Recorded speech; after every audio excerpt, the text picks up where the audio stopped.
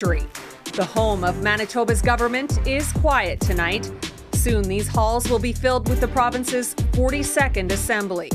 But who will lead that group and the province? Tonight, we find out.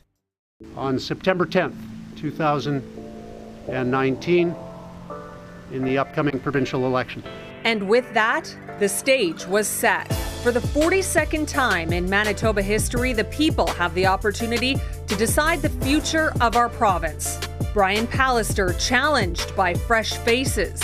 With Wab Kinew now leading the NDP. I'm running to be your next premier so that we can fix healthcare. And Dougald Lamont with the Liberals. There are people who are not happy with what happened with the Pallister PCs. Promises have been made. More jobs and less debt. Back onto being a province for all of us. Predictable, stable funding. We've got to roll back the changes that were done. And through it all, we listen to you. This is not an isolated situation. This has happened to other people. I would definitely link the robberies that we've seen to just fast cash for drugs. Licensed practical nurses working whose jobs were totally eliminated. Will Manitobans stay the course with the Progressive Conservatives, or is new leadership needed? This is Decision Manitoba.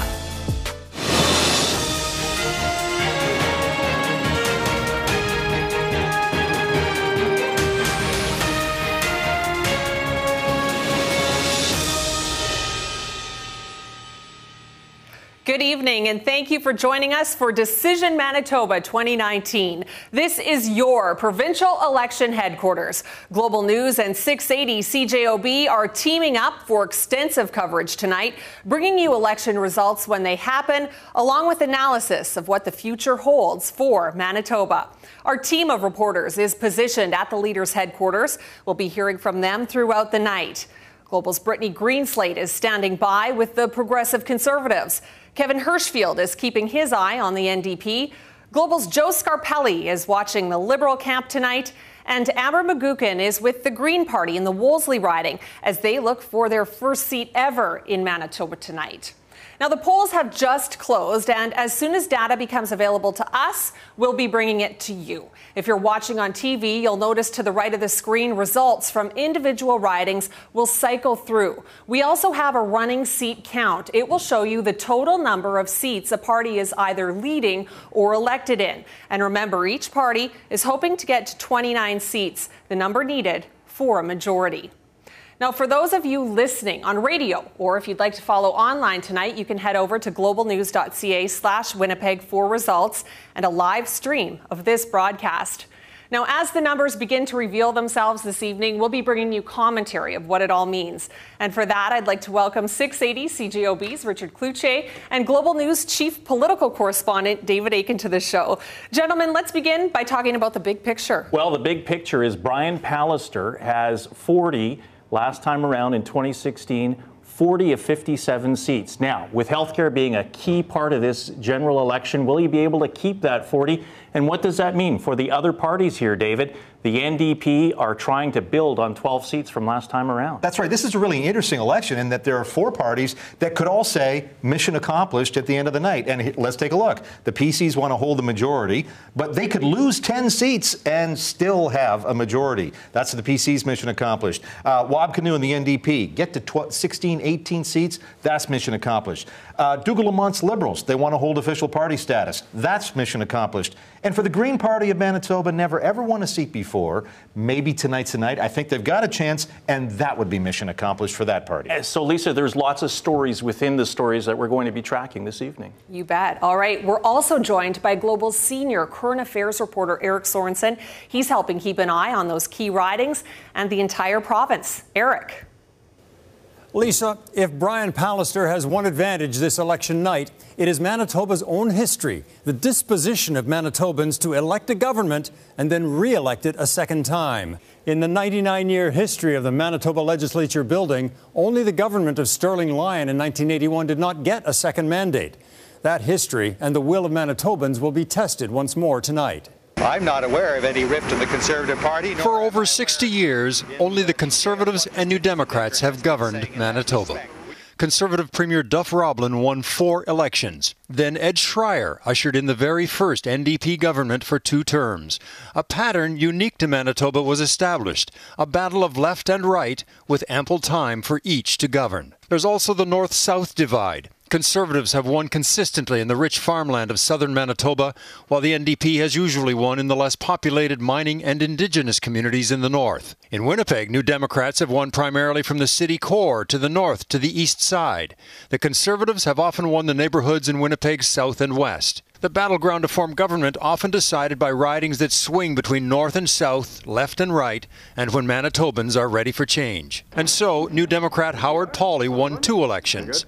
Then Gary Filmon won 3 for the Conservatives. Then the NDP came back to win 4 times, 3 with Gary Doer and 1 with Greg Selinger. And that brings us to 2016. The electoral map went massively blue, and Premier Brian Pallister hopes Manitobans will do what they've done so often, give a first-time government a second term. So, Brian Pallister enters this election night with a little history on his side. Now, history also suggests the main challenge will come from Wab Kinew and the NDP, though Dougald Lamont and the Liberals hope to change the course of Manitoba history, and the Greens hope to write a brand new chapter altogether. The results will begin to fill in our virtual legislature. The PCs in blue, with 38 seats at dissolution, are defending their place on the government benches. The New Democrats in orange have just 12 seats at dissolution. The bottom line for the Liberals in red retain official party status with at least 4 seats, plus 3 other independents in gray. The total, 57. But on this night, the count starts at 0. The slate is wiped clean. 57 separate elections are underway. The counting just beginning for Manitoba's 42nd Legislative Assembly. Lisa? All right, thanks for that, Eric Sorensen. A wealth of history there. Yeah, I just wanted to point out that we do have zeros, zeros, zeros across the board. Nobody is leading or elected right now. And for those listening on CJB, watching at home, trust us, we've got a pipeline to Elections Manitoba. The minute that they count a ballot, it's going to show up in our results at the bottom of our screen, and we'll be sure all night long. We're going to tell you if you're listening on the radio, online. Right now, nobody is leading or elected anywhere in the province. It's still, 3 minutes in? Yeah, we should have some results probably within the next 10 minutes. And one of the other things I'll be looking for tonight is that voter turnout. Last time around, it was 56%. A lot of people are saying it'll be amazing if we get to 50%. All right, David Aiken, Richard Kluche, thanks for that. Now let's check in with our reporters. Again, they're stationed throughout Winnipeg tonight. Brittany Greenslade joins us from the PC party headquarters. Brittany, the Tories hoping to retain that comfortable majority. What's the vibe down there tonight? Yeah, Lisa, a lot of nervous energy here at the Conservative Party headquarters.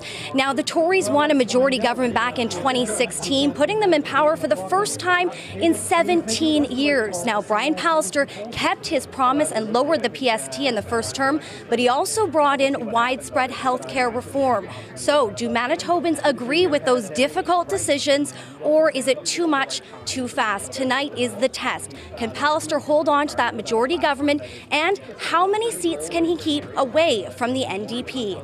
That's where our Kevin Hirschfield is live tonight. Kevin. Well, the NDP is hoping for redemption tonight. It was 3 years ago when they were resoundingly booted out of power. Tonight they come in with a new leader, Wab Kinew, and they're hoping to take back many of those seats that they lost in that 2016 Tory landslide. Now, Kinew has said it since the start of this campaign. Healthcare is the #1 issue. He says the Tories' changes have been reckless. They've been too fast. Will Manitobans agree with him? We will find out very shortly. The Liberal Party also hoping to make major gains tonight. Let's send it to their headquarters now, where Joe Scarpelli is. Joe? Kevin, thank you. Liberal leader Dougald Lamont believes his party is stronger and more organized than it's been in a generation. And tonight, the Liberals are trying to prove just that. But for one lost seat, and the Liberals are once again without official party status. Now let's check in with Amber McGuckin covering the Green Party.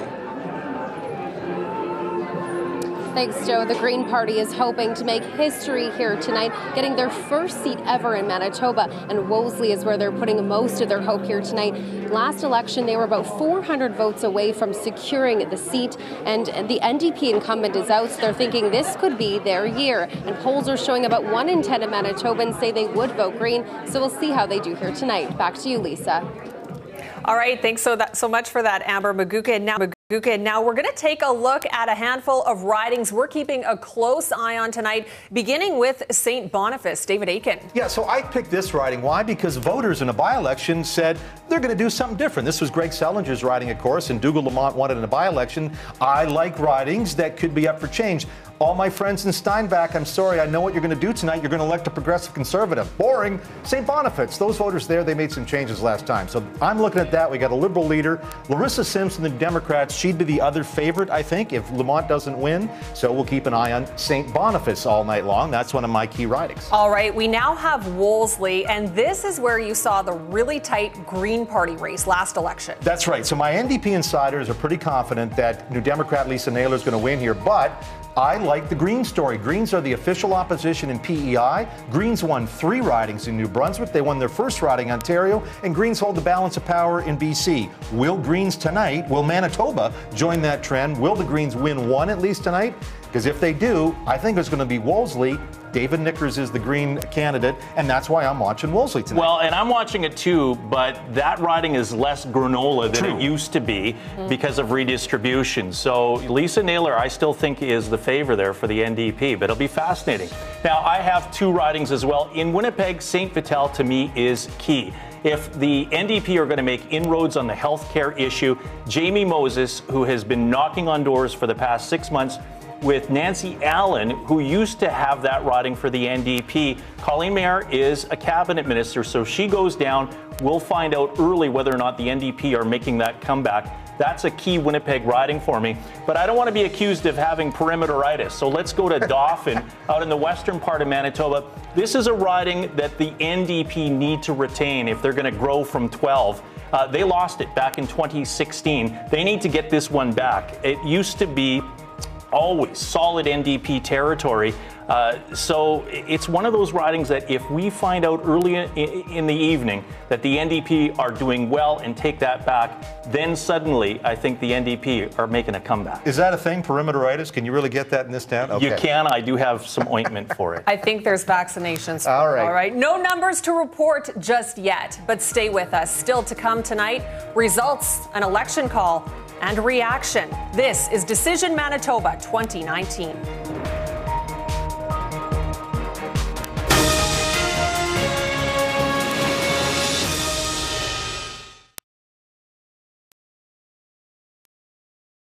Back.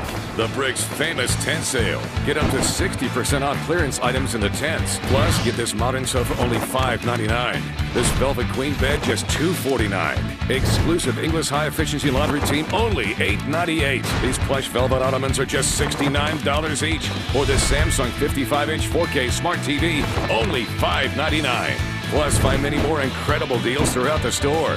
Don't miss it. The Brick's famous tent sale, saving you more. Sage Creek inspires you to expect more from the design of your community, whether you're starting fresh, need more space, or are entering the next stage. Sage Creek builds on the idea of what makes a community truly livable, like walkability, appealing shops and services, and plenty of parks, playgrounds, and trails. It's a community that continues to attract new residents and break new ground each day. Learn more at sagecreek.ca. Have you not tried the Beyond Meat Burger yet? I haven't. All right, here you go. One for each of you. That's a good flavor. This is actually unbelievably good. Right now, they're just $3.99. Oh, that's a great deal. Now what's your excuse? I don't have one now. Yeah, you don't have any excuse? Especially $3.99, I mean. The Big Spin. Scratch and win. You can join winners like Jim. Are you ready to see Jim spin the wheel? Jim is walking away with no less than $100,000. Here it comes. But he could win $500,000.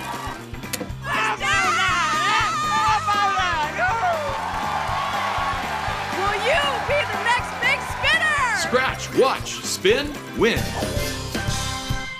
It's Leon's Customer Appreciation Event, our biggest sale of the year. Get amazing specials throughout the showroom, like 50% off this Collier Chaise, now only $5.99. Plus, win free furniture in every store, and so much more. This weekend only.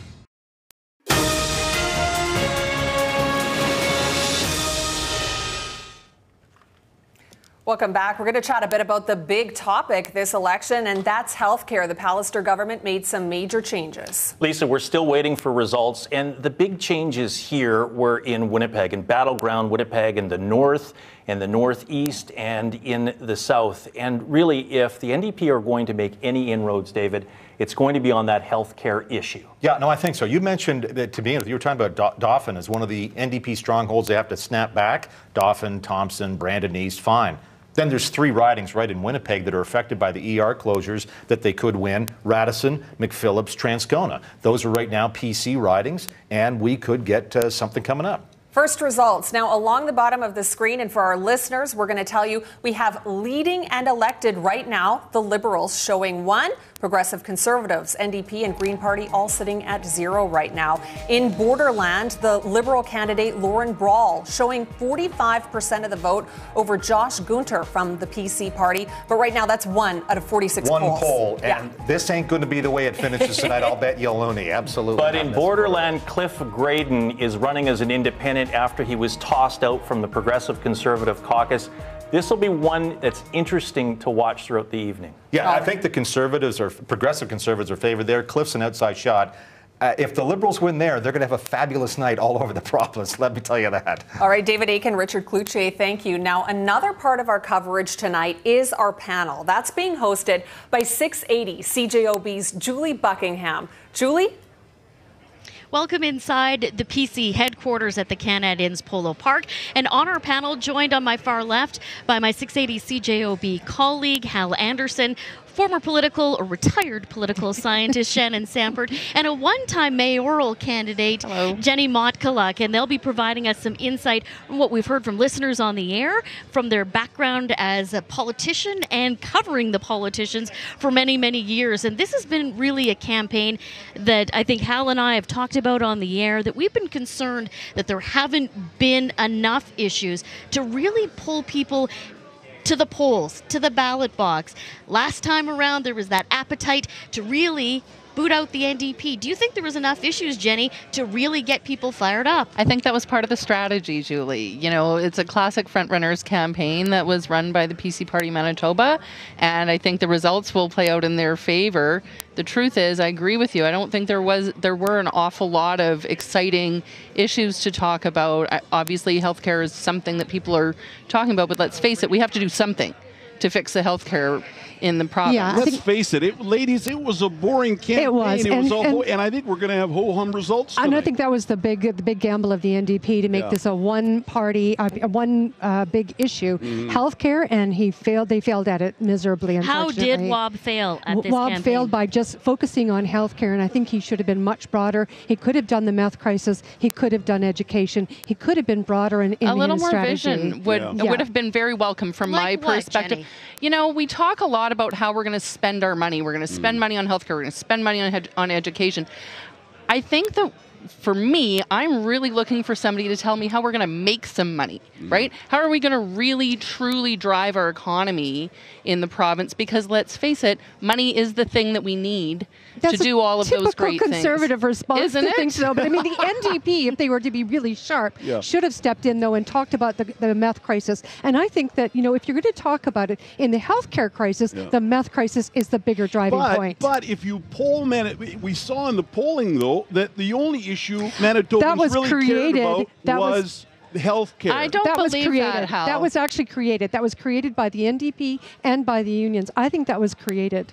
And I don't think it was real. You think that the union vote had a real impact on this campaign? I think the unions vote did have an impact, and I also think the fact that the unions were so busy for the first 2 weeks fighting inside themselves. Is it possible that was another part of a front-running strategy? Oh, absolutely. And a summer election in Manitoba, very smart, Mr. Pallister. So, Shannon, what do you think the strategy was behind the Pallister campaign to say, at times, we are working on healthcare, we are pushing it forward, and then other times saying this was an NDP report that we are acting on? Well, you know, he was very smart, Mr. Pallister, in a lot of ways. He was very humble and very, very clear that, you know what, maybe we did come in a little too fast. But, you know, we're willing to talk to you about how we could do it better if you give us another mandate. That was smart of him to say, you know, maybe we did a little too quick. We're ready to kind of come back on it. We're going to pause the panel right there, and we'll keep coming back to you throughout the evening for our thoughts. Let's throw it back to the desk. Sounds good. All right, Julie Buckingham, thank you. Right now, leading and elected, the Progressive Conservatives are showing 4, the NDP 2, the Liberal and Green Party still at 0 right now. Let's check in on some of our early results. Key word early, 3 out of 46 polls reporting in Borderland. Josh Gunter, the PC candidate, with 29% of the vote. Moving on now to Lakeside. We'll see what the numbers are looking like there. Again, it's very early in the evening. One poll reporting there where Ralph Eichler, the PC incumbent, is showing the lead with 57% of the vote to the NDP candidate's 32%.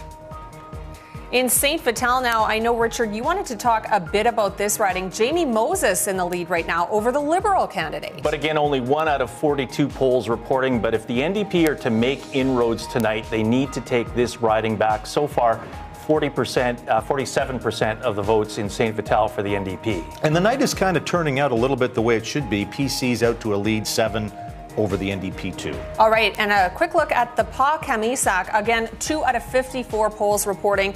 Amanda Laughlin, 86% of the vote, the NDP incumbent there over the PC's Ron Evans. And I should point out, in all the polls that are reporting so far, all the incumbents are pretty much holding, except in St. Vital. That right now is the only pickup of the night. It's an NDP pickup over the Conservatives. All right, we're going to toss it over to Eric Sorensen now with a quick tour of our electoral map. Eric, over to you.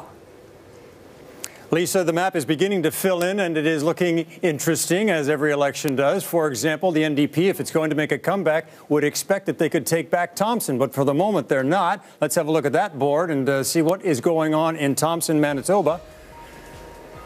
And you can see that Kelly Bindle has a narrow lead over Danielle Adams. Again, for the NDP, this is a must-take back if they are actually going to challenge on the evening.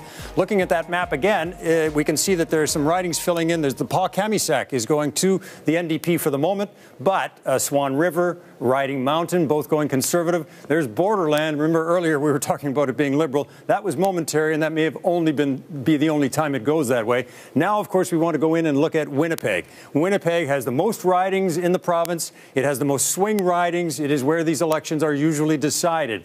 You can see right there, Saint Vital. That's what David was talking about. It is the one riding so far that looks like it might be a takeaway inside the city of Winnipeg, and that is Kildonan River East, I believe. That would be expected to be a hold for the Conservatives. Back to you, Lisa. All right, Eric Sorensen, thanks so much for that. We're going to check out a few more ridings in Manitoba right now as the early results start to come in. Riding Mountain, the PC incumbent, Greg Nesbitt, ahead with 61% of the vote. Again, 2 out of 81 polls reporting. It's very early in the night. Riding Mountain is one of those ridings where it's PC all the way. Kildonan River East, one poll reporting there. PC incumbent Kathy Cox in the lead with 49% of the vote. Elections Manitoba doing a good job getting these results in. Polls have been closed now for 23 minutes, and it's PC's 9, NDP 4, Liberal 0, Green 0, leading and elected.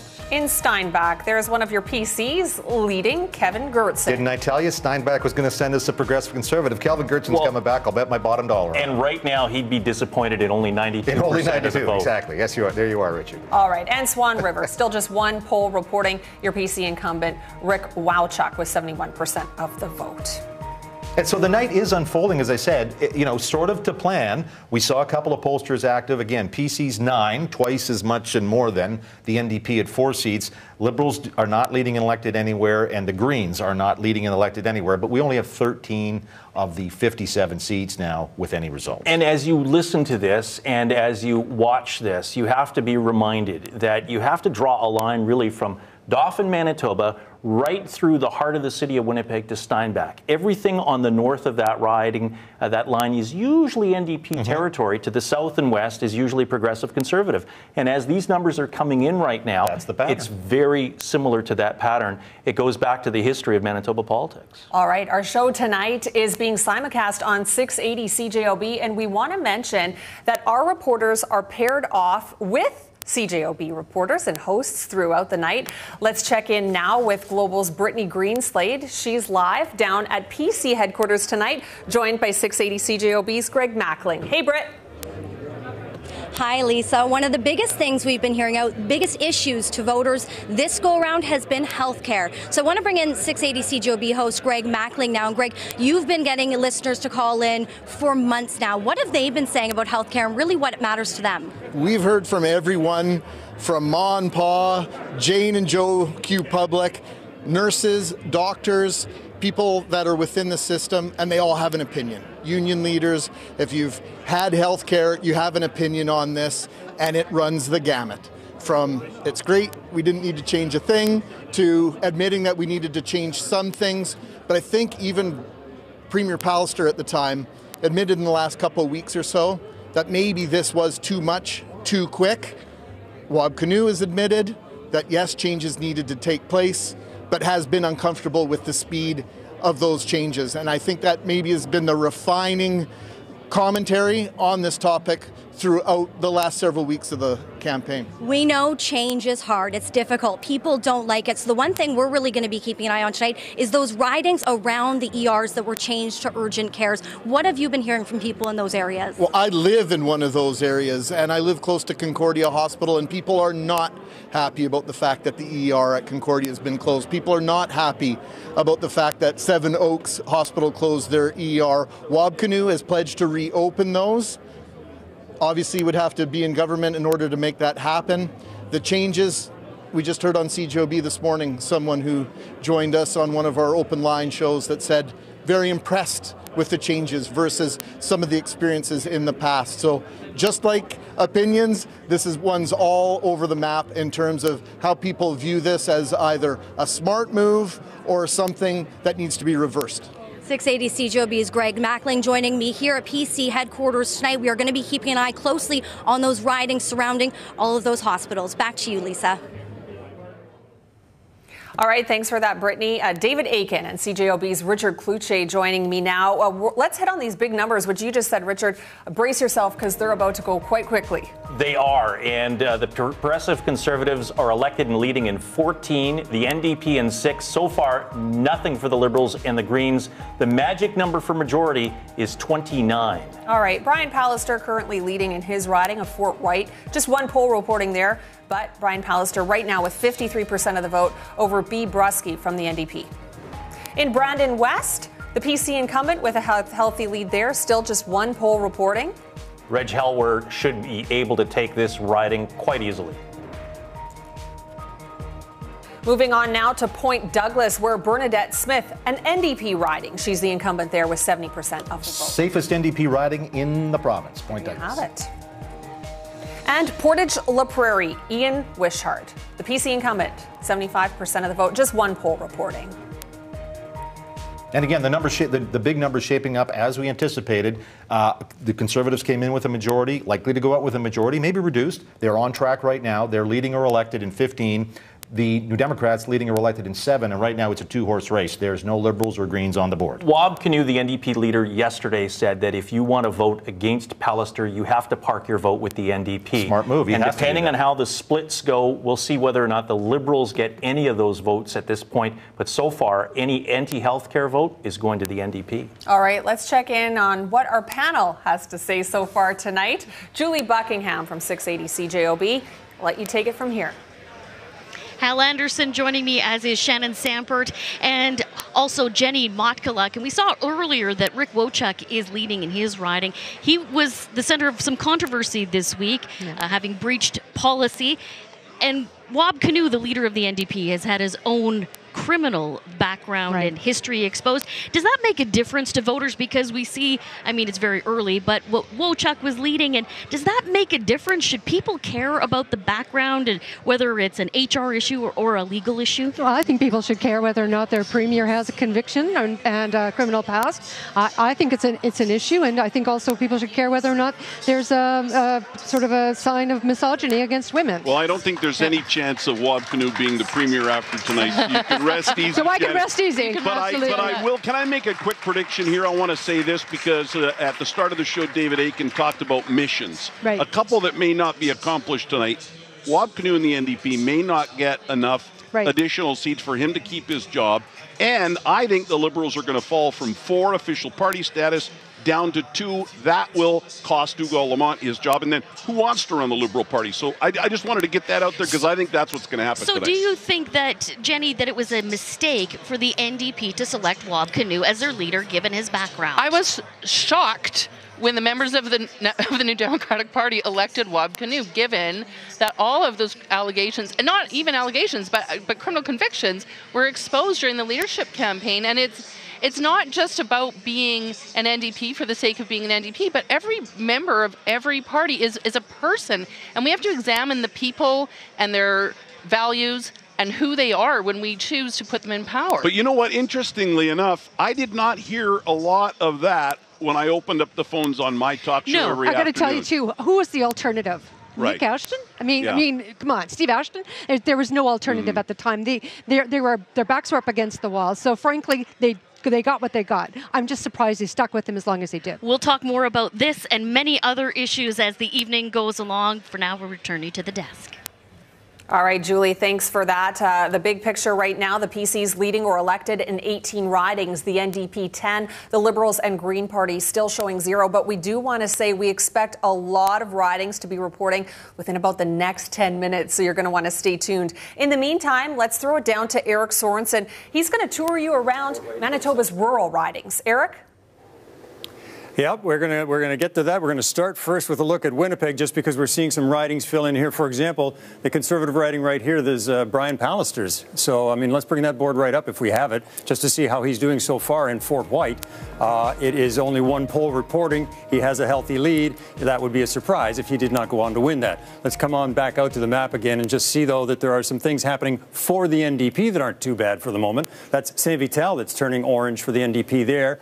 Kildonan River East, that would represent another takeaway for the NDP. Let's bring it out to what we're calling the Red River Valley, sort of the greater Winnipeg area. And you can see one more. That is Selkirk. Now, that's Alain Lagimodier for the Conservatives, who holds that riding. They have switched it around because Selkirk used to be a little bit further to the east. They brought it over. The community of Selkirk itself came over with that. He would hope to hold this, but if we have Selkirk as a board to look at, we'll see what's happening, and it's Mitch Obach, who is ahead of Lagimodier by more than 200 votes, only with one poll reporting, but it's not a bad start to get a 280-vote lead with only one poll reporting. We have other tools that we're looking at, and one of them that's worth looking at right now would be the popular vote. Just because you start to get a sense then of how these parties are doing, you've been talking about all of them, you can see that right now the Conservatives can't be unhappy with 47%. That would still be almost a high watermark for them. Not quite as much as 2016, but not much of a come down yet. The NDP will have gained almost 10 points with what we see so far. The Liberals are off a bit. The Greens are not having this kind of breakthrough that we might have been expecting, but that's just so far. We can't be too sure. And of course, the other thing, as we've talked about, is what we call our majority meter. This is the race to get to 29 because the Conservatives are more than halfway there right now. They're standing at 19. They just want to get to 29 or beyond. And right now, they seem to be on their way. The NDP looks like they're the ones that are picking up the most seats so far, but far short of what the Conservatives are doing. Lisa. All right, Eric Sorensen, thanks for that. Right now, we have the Progressive Conservatives leading or elected in 19 ridings, the NDP 13, and the Liberals showing 1. Do we know what's happening? I was just saying to Richard, I was sneaking in, I don't know if you heard that whisper. River Heights, and who's running in River Heights? Well, it's going to be the good Dr. John Gerard, and if they're going to win one riding, it's going to be River Heights. That's the one. Yeah. But so far in St. Boniface, that's the key for the Liberal fortunes and their leader in St. Boniface. But Fort Garry is one of those very interesting ridings, Lisa, because there, so far, the NDP are leading. Mark Wasilliou is the NDP candidate, he's still a Winnipeg trustee, but he's running there. He's a lawyer. He's run in federal elections before. But if the NDP are going to be a solid opposition party, and that's where it's looking right now, but if they're going to make a comeback, they have to win those ridings, St. Vital, Fort Garry, in the urban part of Winnipeg. You're absolutely right. I just want to also mention the NDP are picking up seats. No other party's picking up seats, and the NDP are picking up seats. Kildonan, River East, McPhillips right now, and Burroughs. And at the cost of the Liberals. That Liberal vote, as Eric showed us, is going right down. That's right. So right now the NDP are at 14 seats. Remember, they started the night with 12. And I heard Hal a minute ago thinking maybe the NDP weren't going to be mission accomplished. We'll see. But right now they're doing better than when they started. But the PCs are comfortably ahead with 19. Still lots of ridings that haven't reported a single vote yet. All right. The Green Party of Manitoba looking for just one seat tonight. Let's throw it down to Global's Amber McGuckin. She's in the Wolseley riding this evening, and she's standing by with the Greens campaign manager, Mel Hebert. Hey, Amber. Hey, Lisa. Yeah, that's right. I'm with Mel Hebert, the Green Party's campaign organizer. So, Mel, we've seen some success for the Green Party across Canada. How do you think that might influence the results here in Manitoba? Yeah, we're definitely building on that momentum. I think what people are seeing is that Greens, they're a serious party now. They're a serious party ready to make, bold changes. And, yeah, we're seeing that definitely in Manitoba. And what would it mean for you guys? You've not had a seat ever yet before. What would it mean for you guys to secure one here tonight? So what we're finding across Canada right now is once people get that first seat in Parliament, sooner more to follow. So for instance, if you look at PEI, they got their first seat in 2015. Now in 2019, they're the official opposition. In BC, they got their first seat in 2013, and now they have 3 seats. So where one Green is, sooner more to follow. So it's just up from here. Great, thanks so much, Mel. Back to you in studio, Lisa. Yeah. Good. All right, Amber McGuckin, thanks for that. Right now, leading or elected, the Progressive Conservatives 22 ridings, the NDP 15. This means some NDP gains. So with more insight there, we're going to give it back to Eric Sorensen. Hey, Eric. Hey, Lisa. So, this map doesn't look unlike a lot of maps in Manitoba elections where the Conservatives are winning a lot of ridings in southern Manitoba. The NDP may be coming back in Keewatin. Hard to know for sure because, early night, not that many votes counted. Do we have the board for Keewatin just to give you a sense of how close it might be? Because in some of these instances, I looked at it a few moments ago, and in Keewatin, they had about a 3-vote lead. And in another riding, Interlake, I think, if we have that one, it was also a very narrow lead. Here's Keewatin right there. And what is the lead? Well, it's only 1 poll. The lead is 3. So there you go. Ian Bushy trying to take that away, actually from the Liberals, Jason Harper, because that was their riding last time around. So there's Keewatin. But if we come back, we can have a look at the map again, and you can see that there are some other ridings that are kind of interesting. Interlake, just down here, it has moved south because the Paw-Kamisak has also kind of brought the Paw riding further south before, in between the 2 lakes. And now the Interlake area is a little further south than it was before. There you can see it. This is a case, again, where the lead is very narrow at this point. Let's take another look just at Winnipeg, because every so often it's changing over. We just want to get a sense of what the map is looking like in Winnipeg for the moment. You can see the Liberals are actually leading in 2 ridings right now, and I can tell you that's River Heights. That would be no surprise. The one just on top of it, just over the Assiniboine, that would be Wolseley. Now, everybody's been talking about the Green Party winning there, and the NDP saying, no, we're going to take that back. Hey, that would be something if the Liberals ended up winning in Wolseley. Back to you, Lisa. All right, Eric, thanks so much for that. This is a great time to take it down to NDP headquarters. Let's go to Kevin Hirschfield. He's standing by with our friend from CJOB, Loren McNabb. Hey, Kevin. Yeah, down here at the Met, and we talked to folks earlier who said there's optimism. They're encouraged. They hope all the hard work before the campaign pays off. And they've gained in a couple of spots so far, 15 seats at last check, which is more from the 12 they came in with. And we're joined now by 680 CJOB's Loren McNabb from the start. And Loren, you've covered plenty of elections. You've seen the NDP at their high points, and you've seen them at their low points. 2016, one for example. Do you think they've done enough this campaign to maybe get moving in that right direction again? I think so. The question is how much. You can call this take-back night, payback night, call it whatever you want. They're looking to get that swagger back in their step. I can tell you back in 2016, there are still people today who are still feeling battered and bruised from what happened to them back then. They lost in seats they should never have lost of. So this is about power, whether it's return to power or just gain a bit of that power back. They might have made an inch forward. They might have missed out on some few key issues, though, for voters and for our listeners. Yeah, hoping to do that with their leader, Wob Canoe. We've seen some I'm with Wob signs here, but you mentioned, you hear the listeners every day. The NDP has said it from the start. Healthcare is the #1 issue, but from what you hear of listeners, were they focusing on the right spot? Do the listeners think that healthcare was the main issue here in this election? The question is healthcare the issue because you had a bad experience, like the mom who came to CJOB and said she had a 16-hour wait with her daughter in the ER? Or did you also have that wait 5 years ago and you're saying to yourself, yeah, I don't want to go back to the way things were? Healthcare might be a big thing. I think they missed out on crime, and I'll tell you where it might hurt them. Brandon East. It was a riding that in its creation, in its lifetime, had never gone Tory. It went Tory the last time. The NDP are hoping to win that back, but here's where crime could play an issue. Their Liberal candidate there, Kim Longstreet, is a mom of a recovering meth addict. She's with the Brandon Bear clan. She's pounded the pavement. She's been yelling about crime for years. She put her name on the ballot, and she might take some votes from the NDP in ridings like that, and there might be other places like that tonight. All right, we'll be paying attention to the results all night. Lauren McNabb from 680 CJOB's at the start. We'll send it back to you here from the Met. Lisa in studio. All right, thanks, team. We want to mention it is 8:40 as we wait for these numbers to come in. Brian Pallister has won his riding of Fort White. No surprise here that Pallister would win there.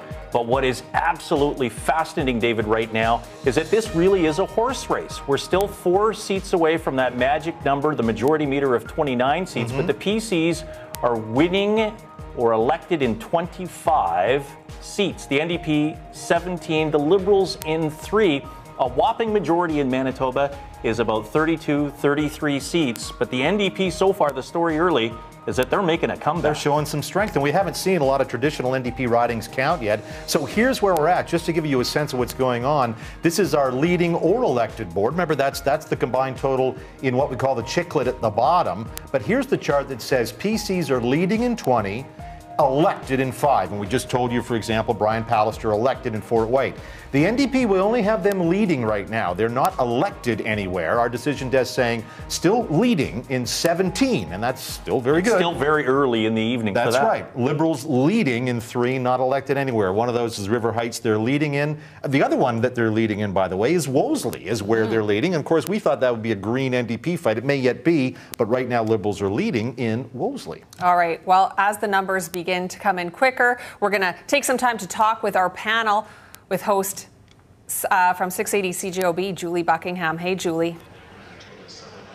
Hi, Lisa, and I want to pick up on something that Jenny Motkaluk just said, and that was, I can't believe... Oh, if you could only be here when the cameras are off. I can still hear. And she said, I cannot believe the voters of Manitoba want to go back to the dark days of 17 years.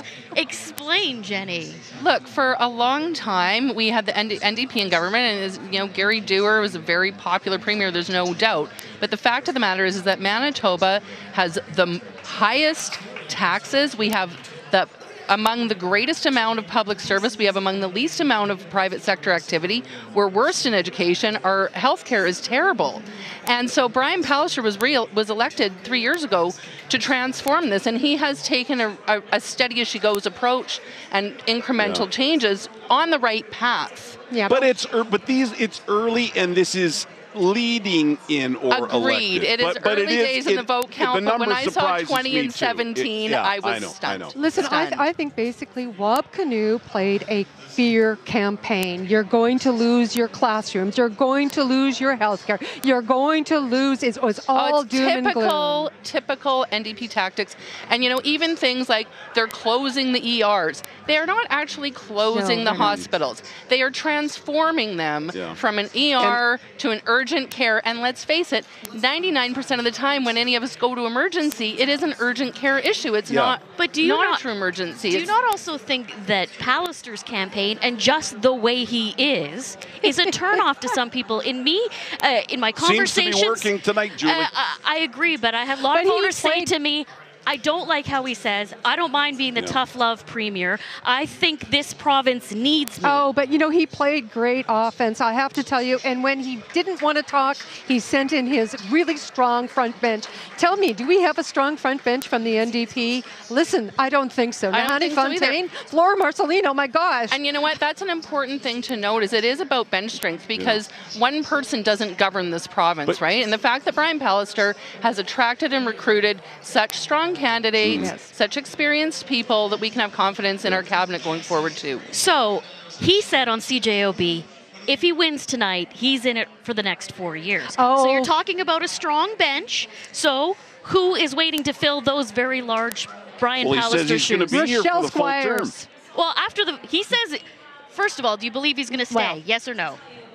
He says he's going to stay. We'll find out. Yeah. I'm 5'10" and blonde. No. So next time around, think about it. and tell us who you think could be the next leader of the PC and by party. the way, Shandy Strong is the Liberal leading in Wolseley, the trans advocate. Congratulations. I hope you hang on. Yeah, Feel good great story. Absolutely. We'll put a pause on this for now. We'll return you to the desk. All right, thanks, Julie Buckingham. We're going to take a look at some progressive conservative takeaways tonight. The PCs sitting leading or elected in 30 ridings, the NDP 16, the Liberals 3. In Borderland, where 12 out of 46 polls are reporting right now, the PC candidate has been elected. That's Josh Gunter with 61% of the vote. And once again, the PCs have crossed the magic number of 29. They're leading or elected in 31 now. So 29 is a majority. PCs are at the promised land right now. All right, and in Fort Garry, PC candidate Nancy Cook just slightly ahead of the NDP candidate there. I expect this riding to go a while here. Nancy Cook, 37%. Mark Wasilyu, 35% for the NDP. Craig Larkins at 21% for the Liberals. That's one of those key ridings. If the NDP are going to make inroads, they need to win this one back. But redistribution favors it towards the progressive conservatives. And Fort Garry was on one of those lists I saw from NDP insiders that said, you know, if we're having a really good night, ridings like Fort Garry are coming the way. And it yet could. It looks like a tight race in Fort Garry. But the story so far tonight is that majority. We're at that 31 elected or leading for the progressive conservatives. And again, like I say, in Manitoba, 33-34 is a healthy majority government.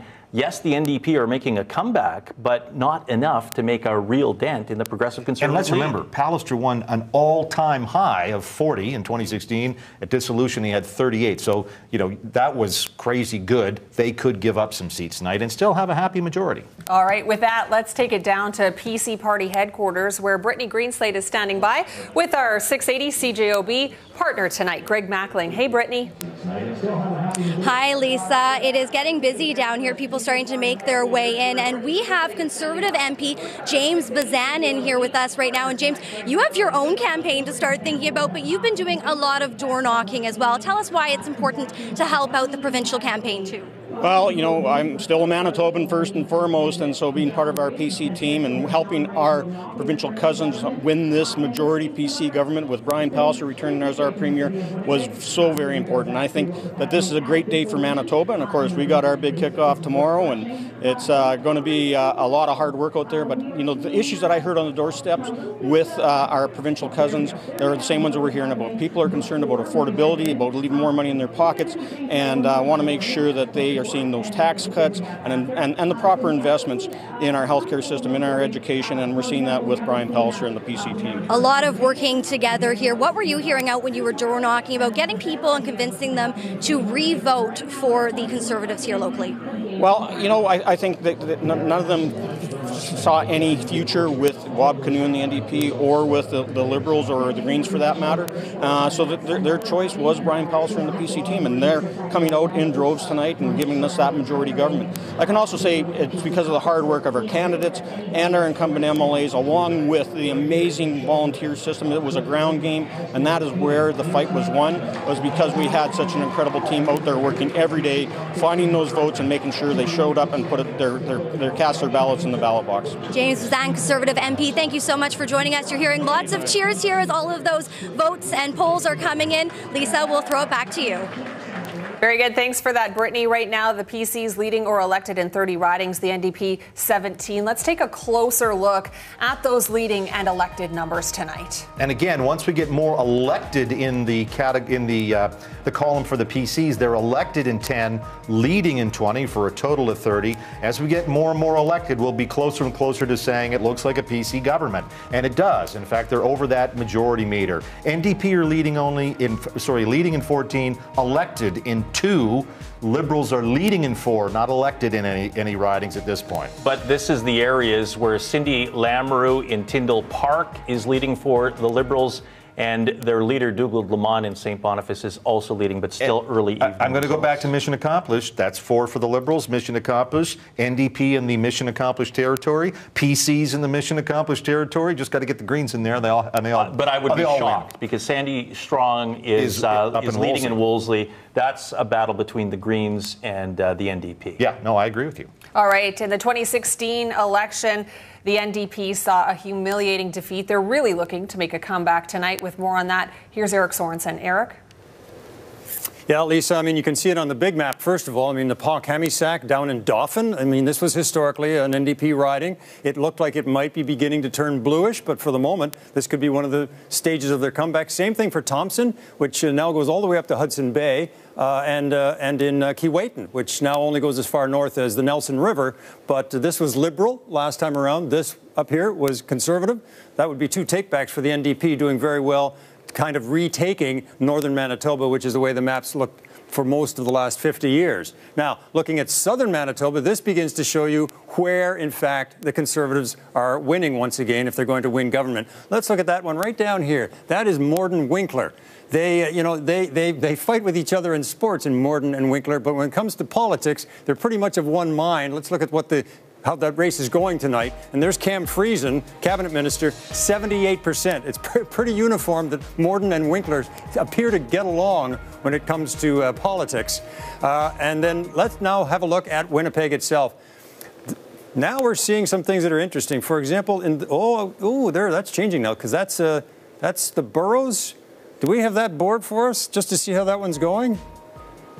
This is interesting. The NDP taking boroughs right now. That would be a takeaway from the Liberals, because Cindy Lamoureux gave up on the boroughs and then moved across to fight in a riding next door. So I mean, we'll just get a closer look at that in a moment, folks. But first of all, let's just look again at the popular vote, because if that 33-16 is to hold up, we should see a clear lead for the Conservatives in the popular vote. And what are we seeing? Exactly that. In fact, it's still almost a 2-to-1 in the popular vote, and that's a very big spread in Manitoba politics. It happened in 2016, but this should be a bounce back year for the NDP. They may be getting it in seats, but I'm not so sure they're getting as much as they would have liked in the popular vote. But the majority meter, the thing that gets us to the finish line, the Conservatives right now, they're not there. I mean, in a funny sort of way, they're across the finish line, but some of those ridings we haven't called yet, so they have to pull it back a little bit, because we're not to 29 yet, because it can't be called yet. Back to you, Lisa. We are getting awfully close. Thanks for that, Eric Sorensen. Stay with us. This is Decision Manitoba 2019.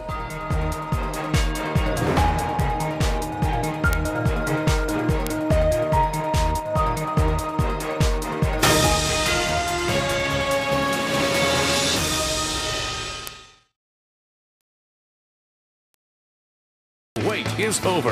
The Bricks famous tent sale is back. Get up to 60% off clearance items in the tents. Many items built low cost and new product arriving daily. Plus many more incredible deals throughout the store.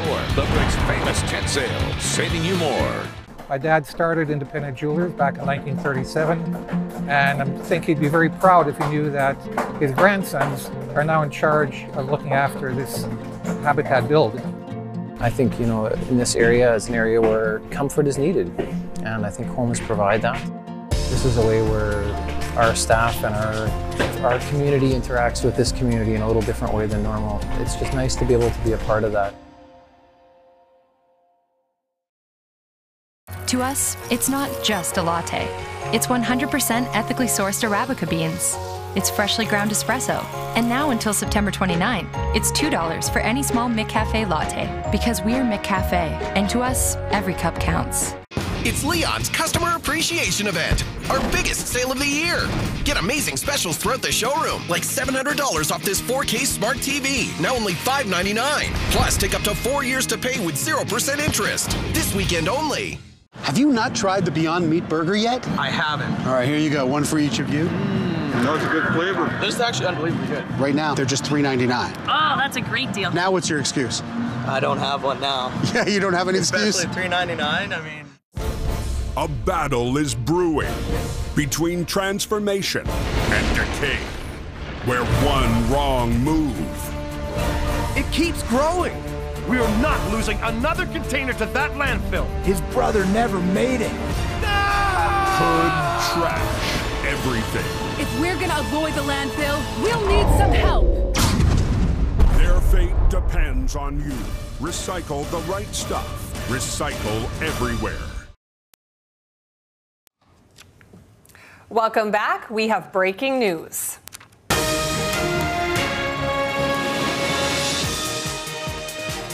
Global News is projecting a progressive conservative government. Brian Pallister, a second term as your Premier Manitoba. All 6'8" of Brian Pallister. The key question here, though, is will it be a majority government? We're not quite there yet, David. Absolutely. We're very confident, and the decision desk has said it's going to be a PC government for sure. Majority, minority, still TBD, because the PCs are leading or elected in 34 seats, NDP leading or elected in 18 seats. And so in the view of our decision desk, there's still enough close races out there involving progressive Conservatives. They might fall back from first to second. And so we're going to wait a little bit to see if it's a majority minority, but definitely it's going to be Premier Pallister tomorrow morning. All right. Sure to be a celebratory tone down at PC headquarters right now. Let's go to Brittany Greenslade. Brittany?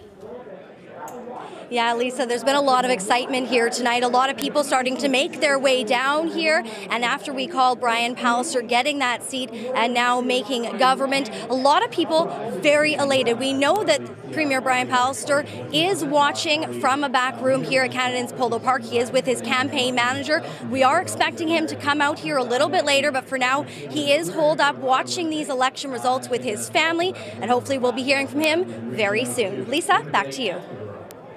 All right, Brittany, thank you. With that, we're going to send it down to NDP party headquarters and Kevin Hirschfield. Kevin?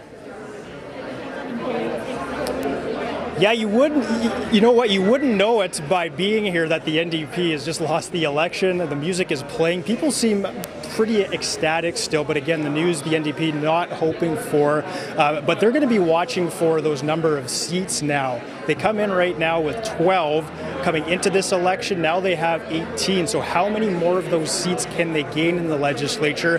Of course, many of those ridings they lost in that 2016 Tory election.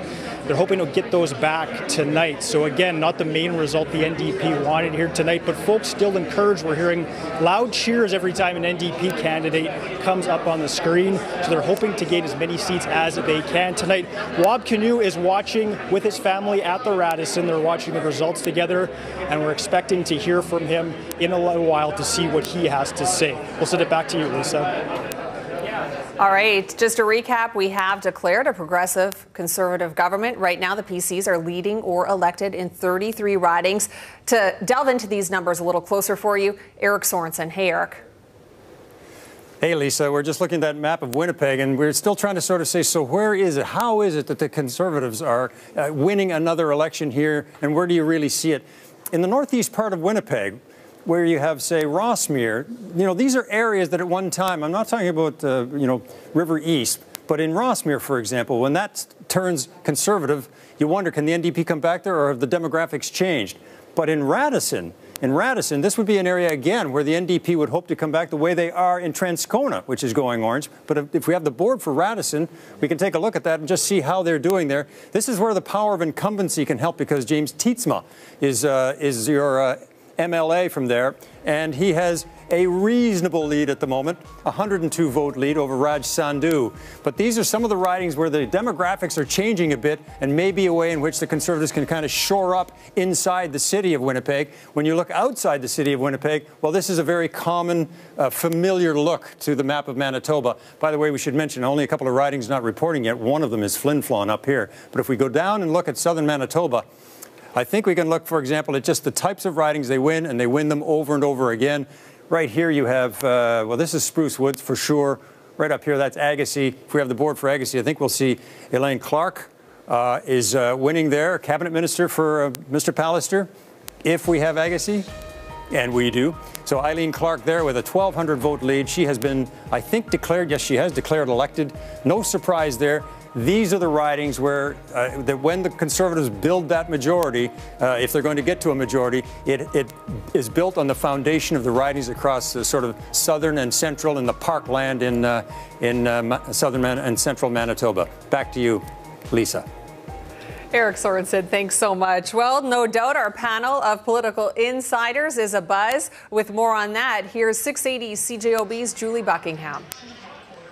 We're absolutely a buzz, and I don't think any big shock amongst the panelists, but Hal Anderson, it looks like you and I and our CJOB listeners will be talking about Premier Pallister and his government for the next 4 years. Yes, congratulations, Mr. Premier, the tough love Premier. I think it's safe to say that for the most part, Premier Pallister said, here's what I'm going to do. He did it. And he is getting another chance to do another 4 years. Did we in the save province. the tape where he says he will remain premier for the entire term? Well, he told our Richard Cloutier, in fact, that he's going to stick around for the full term. Can I just quickly say about healthcare? We've had a couple people, Greg Mackling was one, Laura McNabb said this. I think that the people that were upset about healthcare, the changes that were being made, were very vocal. The opponents were vocal.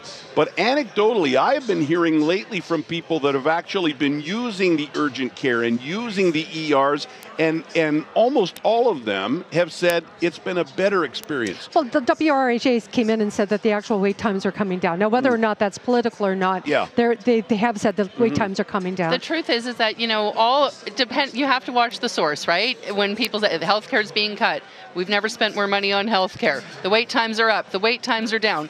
The truth of the matter is it was an ugly quagmire, and Brian Pallister and his health minister are making efforts to make it better. Couldn't get worse, could it? Can't get worse. I lived in Alberta in 1993 when there was a problem with healthcare, and Klein came in and decimated healthcare. Yep. This was nothing like 1993 and healthcare. You know, I would characterize, you know, Premier Pallister's last term as incremental, steady as she goes.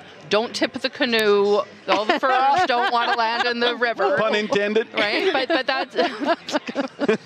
I just got that. But, you know, and now I wonder that if, you know, depending on the strength of this mandate, I wonder if he's going to be emboldened to maybe move a little faster, a little bolder. And the question that I keep getting over and over again is, why aren't we getting what we're getting with Ford, and why aren't we getting what we're getting with Kenny when we get Pallister? And maybe we should be thanking the lucky stars we haven't so far, and is that coming? Well, I guess that, you know, I guess it all depends on your perspective of Jason Kenney, right? Well, let's keep the boat and the canoe metaphors for next time around, and we'll return it to the desk. All right, thanks for that, Julie. Why didn't we think of that one? Yeah. That's a good one. All righty, the Liberals leading or elected in 3 ridings right now. The PC's 33, the NDP leading or elected in 19. So let's take a look at those ridings that the Liberals are leading in, beginning with River Heights. John Gerard has a healthy lead with 48% of the votes, a 192 vote lead over his Conservative challenger. 7 out of 46 polls reporting in St. Boniface. This is Dougald Lamont's riding. He is, of course, the incumbent there, right now leading with 50% of the vote. And he, of course, he's the leader of the party, and he just won that from, this is where Greg Selinger used to be, and it looks like voters in St. Boniface are saying, I like that Lamont guy, I'm sticking with him. And you're into this one, Richard Cloutier, Tyndall Park. This really talks about the power of Cindy Lamoureux and the Lamoureux name in that area. So far, it's a tight lead, 68 vote lead, 46% over Ted Marcelino of the NDP. But it's one of those ridings to watch, especially if the Liberals want to get that party status. All right, and we want to touch on this, the riding of Fort Rouge, where NDP leader Wab Kinew has been elected. Now, this riding was interesting because he was up against the Green Party leader, James Bedham, who came in third. Right, and the Green Party may decide it's time for a new leader. I mean, a third place finish, not a second place finish, a third. Well, we'll see how this could be adjusted. We're still only 10 out of 51 polls in, but Bedham is a bit of a reluctant leader, and he may go maybe some. Yeah, and he has, and I think he's got more ambitions towards federal politics. Well, guess what? We've got a federal election. You might have heard, Richard, coming up tomorrow. We do, but Wab Kinew, the leader, winning big time in his own riding. Yeah, and listen, Gary Dewar, I want to take a little history. I know I'm not from the province, but I've read up in my history. Gary Dewar in 1990 took over the NDP with 12 seats, and in that election, his first, he won 20. Now, Wab Kinew is no Gary Dewar, but look at the bottom. They started the night with 12 seats. Kinew's got him up to 20 seats, and that would be, they're doing cartwools if they finish the night at 20. That's well, and they're not elected in 20, they're leading or elected. I'm just saying that this is going according, I think, to the NDP master plan here. All right, the Liberals looking for 4 seats tonight. Let's check in with our reporter, Joe Scarpelli. He's live down at Liberal headquarters tonight. Hey, Joe. Hey, Lisa. I have 680 CJOB host Jeff Courier standing beside me. And Jeff, the Liberals are flirting with official party status territory. Do you think they can hang on? Well, it looks like a tough fight right now, Joe. they're going to lose Kiiwetinoong, which is a seat they will now lose to the NDP. That's going to go back to the NDP. River Heights, here in St. Boniface, it looks like the leader, Dugald Lamont, is going to retain his seat. Tyndall Park, right now they're in the lead. And that looks as though, as Richard Cloutier spoke about, Cindy Lamoureux's got a strong ground game there. She's got brand recognition, a big Liberal machine behind her.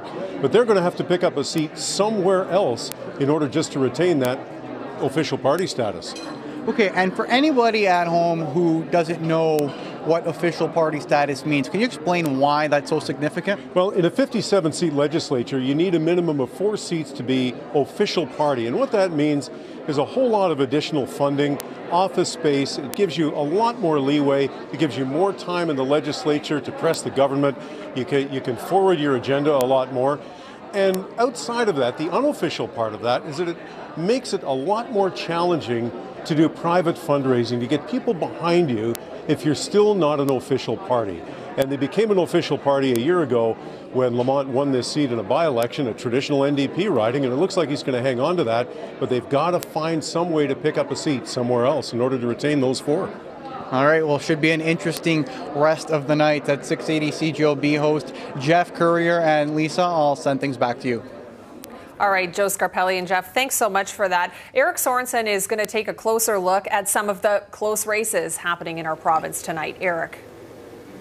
Yeah, Lisa, there are some close ones, and that's why those numbers at the bottom of the screen are not final numbers. That 33 for the PCs, NDP 20, Liberals 3, not final. That does add up to 56, which means we are still waiting for one to come in, and guess which one? It is Flin Flon. It is not unusual for them to be slow to report. They also have a low turnout, generally speaking, but that could potentially be another number in the column for the NDP. Let's go down into Winnipeg now and look and see some of these other very close races that are happening. Right down here at Fort Garry. We can bring that up for a second. In Fort Garry, this is one of those ridings that is generally becoming a kind of swing riding. So both the NDP and the Conservatives would like to take this riding. And if we have the board for it, you'll see that it's a tough fight right now. Mark Wasilou has a narrow lead, 105 votes over Nancy Cook. Both Mark and Nancy are well known in the community. So this is a real struggle between the two to win that riding for their parties. And the Liberals, we were talking about the Liberals before. Tyndall Park, for the moment, that would be Cindy Lamoureux, who moved over from Burroughs, possibly winning there. River Heights, no surprise for the Liberals. St. Boniface, that would be 3 for the Liberals. They want to get to 4. Is there anywhere they can get there? Nobody would expect it, but this riding now on the outskirts, which goes out to Headingley now, this is not McPhillips, this is Roblin. Let's have a look at Roblin if we have it. Or is it Roblin is the one we want to look at? I think so, if we have it. Or it might be McPhillips. Here it comes. It is Roblin. Myrna Dreger, she's been around a very long time. I think she's seeking about her 6th term right now. And there was a point there where she had a very narrow lead. It is not so close at this point. All right, 33 to 20 to 3 for the Liberals. The thing that is interesting about it, as we say, is we're looking for ridings where are the Liberals in a position to get that 4th one. We'll be back with that idea in a few moments. Back to you, Lisa. Eric, thanks for that. We want to make a mention. The only riding not reporting right now is Flin Flon. They have just started counting there. So we're going to be waiting on that for a little bit. Well, right now, if anyone has a reason to smile tonight, it's the NDP. They're leading and elected in 19 ridings. That means some gains for them. Kevin Hirschfield is down at NDP headquarters tonight. Hey, Kevin. Yeah, of course we're calling it PC government, but some happy faces around here at the NDP. They're not only regaining those seats that they've held for a long time, but they're picking up some of those seats that they lost in the last election. Joined now by B. Brusk, who's the campaign co-chair, also an MLA in the Fort White region. He lost earlier to Brian Pallister. But as you see these results come in, what are the thoughts? You're currently 8 seats higher than you were coming into the night, up to 20 now. What are the thoughts when you see those results come in? We're very happy and enthusiastic about the results coming in. We see that the trend is additional support for the NDP, which is great, which is what we've been hearing on the doorstep. We've been working very hard to rebuild over the last number of years, and certainly this election is a full year before we thought it would take place, so we're very enthusiastic. And just looking back at how you ran the campaign, Are there any regrets or things that you wish you would have done heading into this campaign? I wish we would have had more time. Outside of that, I'm really impressed by how the candidates got their act together very quickly, got their volunteer base together very quickly, platform was developed very quickly, and how everybody came together with very few resources as compared to our competitor, of course. And so I'm actually very, very positive about how this campaign has run, and I feel that we're in a really good place to maintain the accountability and the, certainly the counterpoint to what government has been wanting to do over the last number of years. Yes, certainly. We hear the positive chatter going on behind us. Just one last one for you, B. You kind of touched on it there. What's the future hold for the NDP party? What do you see the future like for the NDP? I'm very excited about the new faces that are going to be at the legislature representing us. They are bringing a dynamic new voice that's going to be in addition to the existing MLAs that have been working really, really hard over the last 3 years. I think we have a great future. All right, B. Brusk, campaign co-chair of the NDP, who's making some gains tonight here in Manitoba. Back to you, Lisa. All right, they seem happy with both that. You have some inside info from our pollster friend. Yes, so our friend Curtis Brown of Probe Research, he's deep in the decision desk in the back rooms here, crunching numbers, and he's just tweeted out, if you want to follow along, that he is noticing that Liberal support is pretty strong in the southeast and southwest of the city of Winnipeg, and that is making things a little tricky for some PCs and for some New Democrats. And we've talked about how Democrats have to push down in the south. That's where they have to go when they want to win government. So interesting here, Liberal support is higher than we might have expected down there. And I have to say, one of the last articles I read yesterday was about that area and the power of the suburban mom type. That's where they are. Well, that's part of it. And I think also the power of Justin Trudeau and the federal Liberals as well. And in one of those ridings in the South End, the power of the local candidates as well. That is huge for the Liberals. They've got some quality candidates. And of course, federally, those are Liberal ridings federally in that part of the city as well. All right, thanks for that, guys. Let's take a look at some of the close races right now. Actually, so the big picture, leading an elected board first. Right now, the Progressive Conservatives are leading or elected in 35 ridings, the NDP 18, the Liberals 8. Let's break down these numbers. All right, in Rial, your PC incumbent, Rochelle Squires, leading with 40% of the vote. No, she is tied right now. This is tight. It's a 2-vote lead for Rochelle Squires. And for Rochelle Squires, who has aspirations for leadership of this party, this is one of those close ridings. It's historically always close. And Squires, who's a cabinet minister, in for a very tight race. All right, now the riding of Assiniboia. Scott Johnson, the PC incumbent, with 44% of the vote. Joe McKellop from the NDP, 35%. One of those swing ridings, again, that's gone between the NDP and the PCs historically. In Fort Richmond, the PC incumbent, Sarah Goulamard, with 36% of the vote over the Liberals' Tanjeet Negra, a Liberal candidate in second place there. Former president of the University of Manitoba Student Union. She's been working this riding hard. All right, and let's take a look at the riding of Roblin. No surprise here, Myrna Dreger re-elected with 51% of the vote. Huge lead there with 20 of 46 polls reporting in the Roblin constituency. And we're at the point now in Roblin, a lot of polls we're seeing where half of the polls were in. So we are getting to the point where a lot more elected in our leading and elected count. And once again, look at the bottom of your screen if you're watching on TV. For those that listening on CJOB, PCs leading or elected in 35 seats, NDP leading or elected in 19 seats, Liberals leading or elected in 3, Greens have yet to lead or... very early, I think, was a leading. In any event, they're at 0 now and have been for at least an hour. All right. But they're in Wolseley, and it's going to be tight right down to the race. All right. We have some breaking news.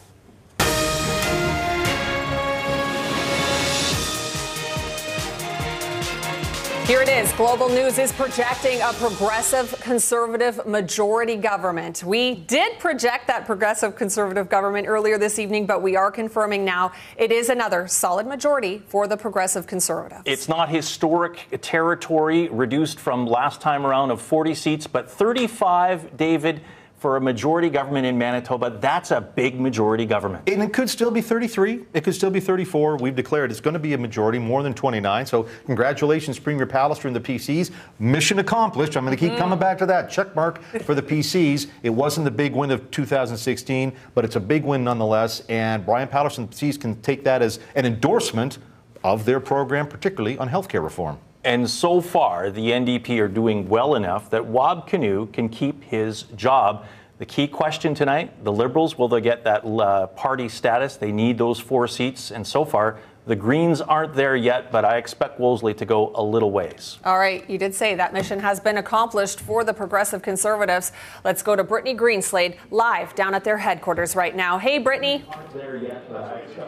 Hi, Lisa. We heard big cheers as you guys called that PC majority government. Now, the biggest question that we're going to have right now is what happens next? We know Premier Brian Pallister is watching from Canada Inns Polo Park here with his campaign manager. We saw some big names re-elected.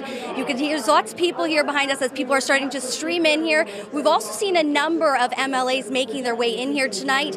What is clear right now is that people agreed with the decisions Pallister was making, and we're going to be talking with 680 CJOB's Greg Mackling in just a little bit. We'll throw it back to you, Lisa. All right, Brittany Greenslade, thanks for that. Let's go to Kevin Hirschfield. He's at NDP headquarters this hour. Hey, Kevin.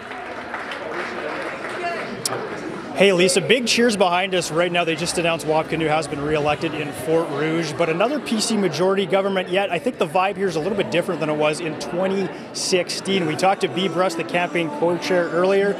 She's encouraged. She's happy with all the hard work they've done, and they've made some gains here, especially considering the time they had. Of course, this election was called a little bit earlier than they thought, so there's a lot of encouragement tonight. They're not only retaining those seats that they've held for many years now, but they're getting some of those seats back that they lost in 2016. So again, it is a PC majority, but again, the cheers keep coming up here. A very positive vibe for the NDP, who again will go down in another election. And again, Wab Kinew is at the Radisson Hotel watching with his family. We're expected to hear from him shortly. We'll send it back to you now, Lisa. All right, Kevin, thanks for that. And while Global News has projected that Progressive Conservative majority government, there are still a lot of numbers still left to watch tonight. With more, we're going to send it down to Eric Sorensen. Hey, Eric. Hey, Lisa. And so we now have 57 ridings reporting as well. The last one, Flin Flon, and there it is up in the northwest, and it is turning NDP, and there is no surprise there.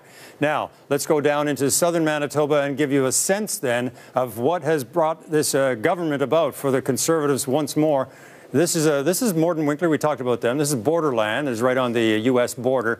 And then that one up there, they'll recognize it if they're watching. That's Steinbeck. Let's have a look at that, because in Steinbeck, if you think Morden Winkler tends to go Conservative, well, Steinbeck does too. Kevin Gertzen is the education minister, getting 81% of the vote.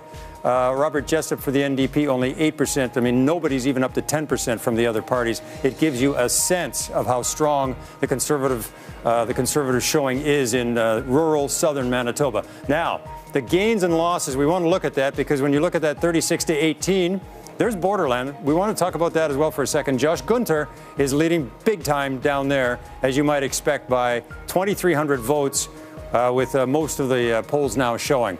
Now, with the gains and losses, this is an interesting statistic, because if you just looked at this, you would say, wow, good night for the NDP. And it really is, because they have picked up 6 seats, as David's been talking about all night. If they could pick up and get back to where you might expect them to be after a downturn election, to pick up a few seats and show they're coming back, holding off the Greens, holding off the Liberals. They seem to be doing that. The PCs are, for the moment, they're only down 2 seats. That's actually a good night for the Progressive Conservatives, given that they started with 38 and an almost historic showing in 2016. So losing only 2 seats, they're not minding that too badly. Back to you, Lisa.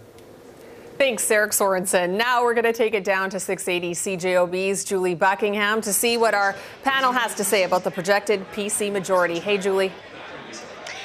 Thanks, Lisa. Returning to our panel, Hal Anderson of CJOB, Shannon Sampert, political scientist, and also Jenny Motkaluk, who ran in the municipal election. And we're looking at some of those numbers now. And Jenny, do you think that the numbers that we're seeing for the NDP is really an endorsement of Wab Kinew or the NDP brand? I have a very hard time believing that there's any endorsement of Wab Kinew, but that's my personal feeling. You know, I honestly believe that Brian Pallister has done a good job of moving the province in the right direction. I think that the voters of Manitoba want to keep going in that direction, and they are looking for people to actually bring a little transformation to the way that we govern and the way that we manage our province. And the NDP's entire campaign theme seemed to be, we want to go back to the way it was. And yet, Shannon, it resonated with people clearly as they're picking up seats. I think Jenny's being a little too hard on Wab Kinew. You know, when it comes down to it, I know, but when it comes down to it, he was pretty charismatic. He did tell the stories that he needed to tell. He won the leaders' debate on television, hands down. He did do what he needed to do for the young voters, and he did do what he needed to do for the Winnipeg voters, and he resonated. What did he do for the young voters? The young voters like him. They like him. They just find him very charismatic, and for some reason, they like him. Wab Kinew is very charismatic. He's a likable guy. He's a charismatic man. There's no doubt about it, right? And so from a likable perspective compared to our 6'8" premier that people find scary, you know, I can see why people would choose him. He does come on. And yet interesting, the people didn't choose him. Right. The people chose Brian Pallister to be premier again. Well, some people did. But there was no change in the air this time around, right? Last time it was like, we're going to run these bums out of, you know. I think last time it was time for but a you guys, change. you have to understand, I don't think anybody showed up to vote this time. Yep, that's the other thing. It'll be interesting to see the voter Okay, let's talk about the voter turnout and your predictions, Hal Anderson. We wrote them up on the board at CJOB. Yeah. I wrote down a very sad number in my estimation, which is 48%. Well, we'll see where it we will see where it ends up. But let's face it. I mean, yes, the NDP number is getting bigger. But why is it getting bigger? The Tories tonight have still won a real nice majority. It was, record numbers last time. It's not surprising that number would come down a little bit. We'll talk about the voter turnout next time around. All but right. as they say in the sports world, a W is a W is a W. And it's not a squeaker. No. 34 seats is a pretty big solid win. mandate. That's right. You know, and we're talking about it as if the PC Party Manitoba lost tonight. Well, they were reelected with a strong majority and a strong mandate to move Manitoba forward, as their signs say. And we'll move forward back to the desk. Thanks for that, Julie. There are still some very interesting races in play tonight, so we want to keep you with us. We eagerly await the leaders' speeches when we return. Stay with us. This is Decision Manitoba 2019.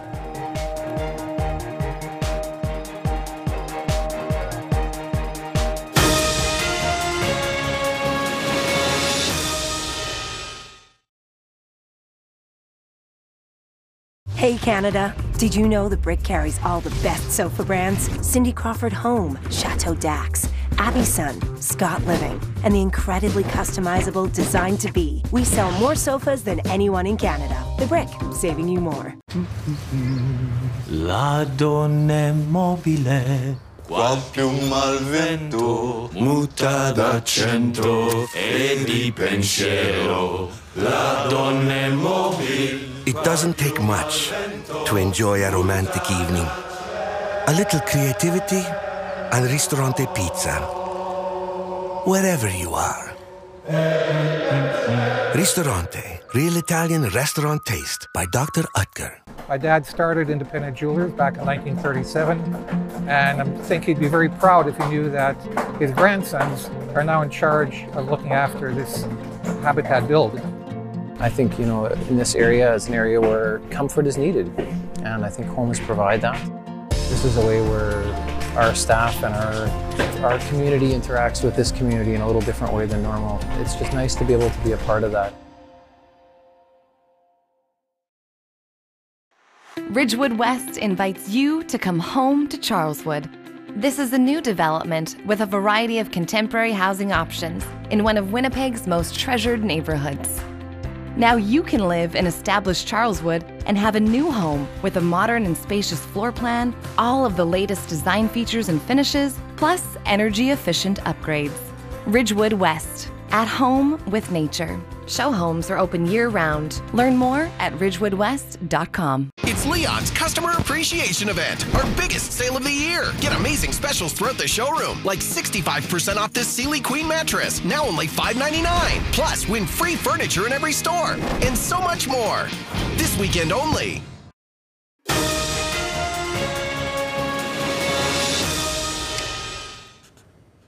Welcome back. I'm Lisa Dutton, joined by 680 CJOB's Richard Cloutier and Chief Political Correspondent David Aiken for Global News. And David, you wanted to touch on voter turnout. Well, yes, just because the panel was talking about their guesses on voter turnout, well, we do have some numbers. We get the statisticians crunching numbers, and right now it looks low. The projected turnout at this point in the evening around 46%. And again, in the 2016 election, it was what, 54? 56%. 56%. So there's quite a bit off 2016, which was, as Hal just said, a throw the bums out kind of election.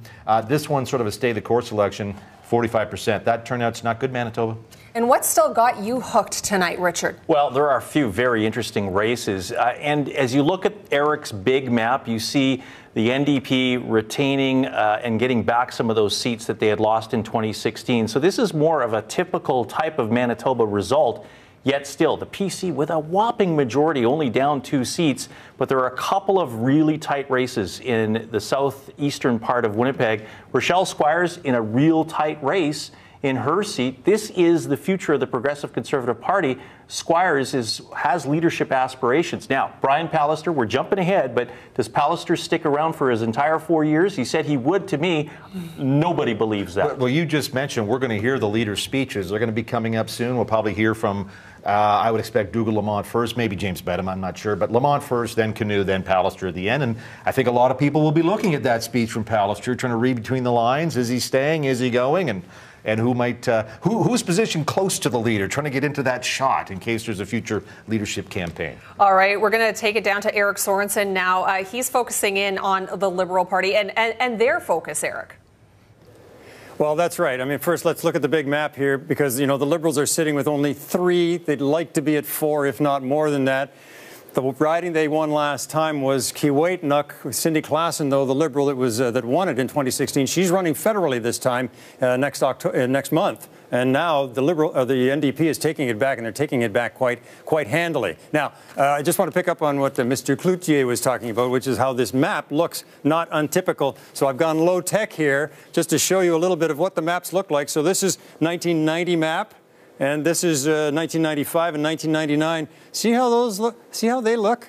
That looks pretty similar to what we're seeing right here, which is northern Manitoba turning New Democrat, southern Manitoba mostly Conservative. Now, to give you a better sense of the faint hope that that the Liberals and the Greens are facing right now, we'll go into Winnipeg, and you can see Liberals with the 3 seats that they have. That's Tyndall Park, River Heights, and then over in St. Boniface. Where are they going to get a 4th? Interestingly now, if you come down here, there's Waverley, and then right next to it is Fort Richmond. Let's look at the board for Fort Richmond and see if there is some hope here for the Liberals. Sarah Gilmard has 38%, but Tanjeet Nagra for the Liberals is only 128 votes behind for the Liberals. This would be perhaps their best shot at getting to 4, but they've got to keep bringing some votes in there. But this is a riding where I don't think anybody expected to see the Liberal challenging the Conservative. Now, we were talking about the Green Party. Talk about faint hope. Everybody was focused on Wolseley. That was the riding that everyone had expected could be the one that for the first time would paint something green. Right now, it is NDP orange, and if we look at the board, we'll see why. Because Dave Nickars is sitting 20 points back of Lisa Naylor. I think the NDP poured a lot of effort into this. They didn't want to give this up. And David is actually doing less well than he did last time. So just to look at the popular vote again, and I think what's interesting about this is how similar these numbers are to what they were in 2016. The PCs were a little over 50%, a bit higher than this, but that's what they were in 2016. The NDP, they're about 4 points up. But the breakthrough, where was the breakthrough that the Liberals and the NDP Green were looking for? The Liberals finished in 2016 just over 14%. There they are, same thing again. The Greens were around 5%. They're now at 5.8%. I mean, they were hoping to do much better. There are many that were looking in from, I think, Greens across the country. We're thinking, this is our chance. We've been breaking through in Ontario, in New Brunswick, in British Columbia. Manitoba is next, and it'll be right in Winnipeg, and we're not seeing that tonight anywhere in Manitoba. Lisa. All right, Eric Sorensen, thanks for that. Are things unfolding as you expected for the Liberal Party? They are in many, many respects. I'll be very interested in Fort Richmond and whether or not the former president of the University of Manitoba Student Union is able to pick up there. But yeah, they are unfolding because of strong local candidates, Lisa. All right, we're going to take it down to Joe Scarpelli. He's live at Liberal Party headquarters this hour with John Gerard, the communications director for that party. Hey, Joe. Hey, Lisa. So yes, I have John Gerard standing next to me right now. John, you entered the room to a lot of cheers. What was the feeling like? Yeah, I want to thank the people in River Heights, and it's just great to be re-elected. It's phenomenal to be a member of the Legislative Assembly of Manitoba and to be able to continue to make a contribution.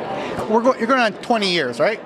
Yep, this is 20 years, and this will be the 6th election that I've won. So I'm really thankful to the voters in River Heights. I want to thank my wife, who's just been incredible the last several months. And I want to thank David Mintz, and I had an amazing team of people who just worked so hard, and they made all the difference. This is quite a run for you. What's keeping you going? Well, there's still a lot to do in Manitoba, and a lot of need here in the province, and I love helping people with individual problems as well as making a contribution, which I think I can do in the Liberal Party and with Dougal Lamont's leadership. We've got a team, and it's a lot of fun having a team. And we're working hard, and we're going to continue to work hard. And how about some of the younger candidates, some of the newer candidates, Liberal candidates, trying to, get to a position and one day have a run like yourself? What advice would you have for them? Well, we had a lot of amazing candidates, and a lot of the results are not final yet until we get the advance poll numbers. When there's a lot of advance polls, you won't know for sure in quite a number of these races. But it's exciting to see so many really, really qualified, highly qualified candidates, young people involved in the Liberal Party. We've got an exciting future no matter what happens the rest of the night. All right, well, thank you for your time. I know there's a lot of people here that want to speak to you. Lisa, I will send things back to you. All right, congratulations to John Gerard, re-elected in River Heights. Talk about storylines to watch tonight. Ministers in trouble. Let's begin with St. Vital. Colleen Mayer, your PC incumbent. She's losing right now to Jamie Moses by a substantial percentage. 48% for Jamie Moses of the NDP. Colleen Mayer with 32% of the vote right now. The Crown Services Minister, Brian Pallister, appointed her to give her more profile. Jamie Moses has been working the doors with the former MLA, Nancy Allen of the NDP. She's been working that riding with Jamie Moses. So far, it's paying dividends to Moses. And Rial, where Rochelle Squires, the PC incumbent, is sitting with 42% of the vote.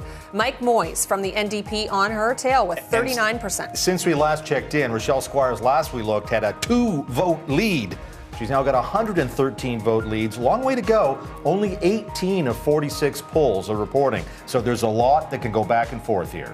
But she does represent the future of the party. She is, again, a front bench minister. Yeah. And it's all part of those swing ridings in the southeast part of our city. The future for her, she's got to worry about the next 2 hours in the future, and then we get to the months ahead. Well, we're enjoying the commentary from our panel tonight and CJOB host Julie Buckingham. Julie? We'll start this time around with Jenny Motkaluk, and we were speaking as we saw some of the results come in about the Liberal Party, and I feel that they certainly have more leadership than they did this last election in 2016 with Rana Bakari, but you think Dougal Lamont made some tactical errors. I think it was more of a strategic error in the way that they presented themselves. It reminded me of Justin Trudeau in 2015. In 2015, Justin Trudeau moved that party as far left as he possibly could, and he became in a horse race with the NDP federally to really differentiate himself from the Tories federally. And here, what I see that Dougal Lamont did the same thing with the policies that he put forward. We're really moving to the left of the spectrum, and in my opinion, that presents him more as an alternative to the NDP.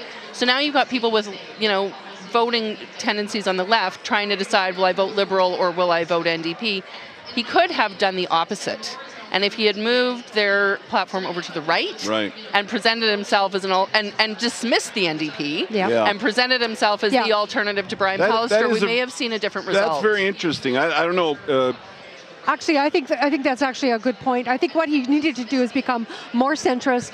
He did come up with some good policy ideas. He came up with some bonehead ideas at the same time. Like what? Well, the problem that I had was this idea of having a provincial police force. See, and I liked that. I thought that was an interesting It's a bonehead idea. I thought that was an interesting. It's an expensive idea, and am I it a doesn't. bonehead? You are a Shannon? bonehead. All right, it's expensive, and it doesn't work. He also, there's also some ideas of. The one thing that he did have going for him, though, he had some really strong candidates this time around. Yeah. And for the first time, we did not see them have a total, complete blow-up halfway through the campaign with people getting fired and walking off the job. So they did a good campaign. Dougal did a great campaign in that regard, right? There were no big gaffes, no big missteps. And that's why I'm saying I think it was more of a strategic error than anything else. So you're not a bonehead, by the way. Thank you very much. Can I just say that we have these results boards. We should have built a Shannon Sampert results board so that we could see all of Shannon's former students that are running for office tonight. How many? 6. I have 6. And how many have won? None. You're not a very good... Okay, and let's find... She's a great professor, maybe just not good at they're all standard votes. But another great thing is, do you want to know how many of my students are actually working behind the scenes?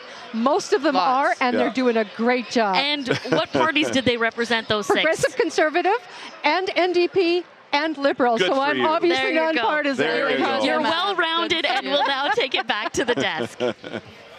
All right, no question. If you want to learn about politics, work an election, right? That's it. They're having too much fun down there at the panel. I don't know. We got to bring up our game here on the fun meter. All right. All right, Decision Manitoba 2019 continues. But first, let's take a quick look at our leading and elected board.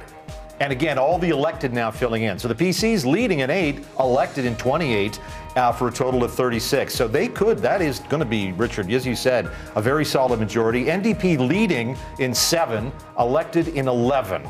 Liberals leading in 1, elected in 2, for a total of 3. Greens, it's not a very nice night for the Greens. The popular vote is down, and even in Wolseley, where we thought they'd do well, I'm still having some trouble there. So right now, as we've said, PC majority government, NDP is the official opposition, and a healthy one.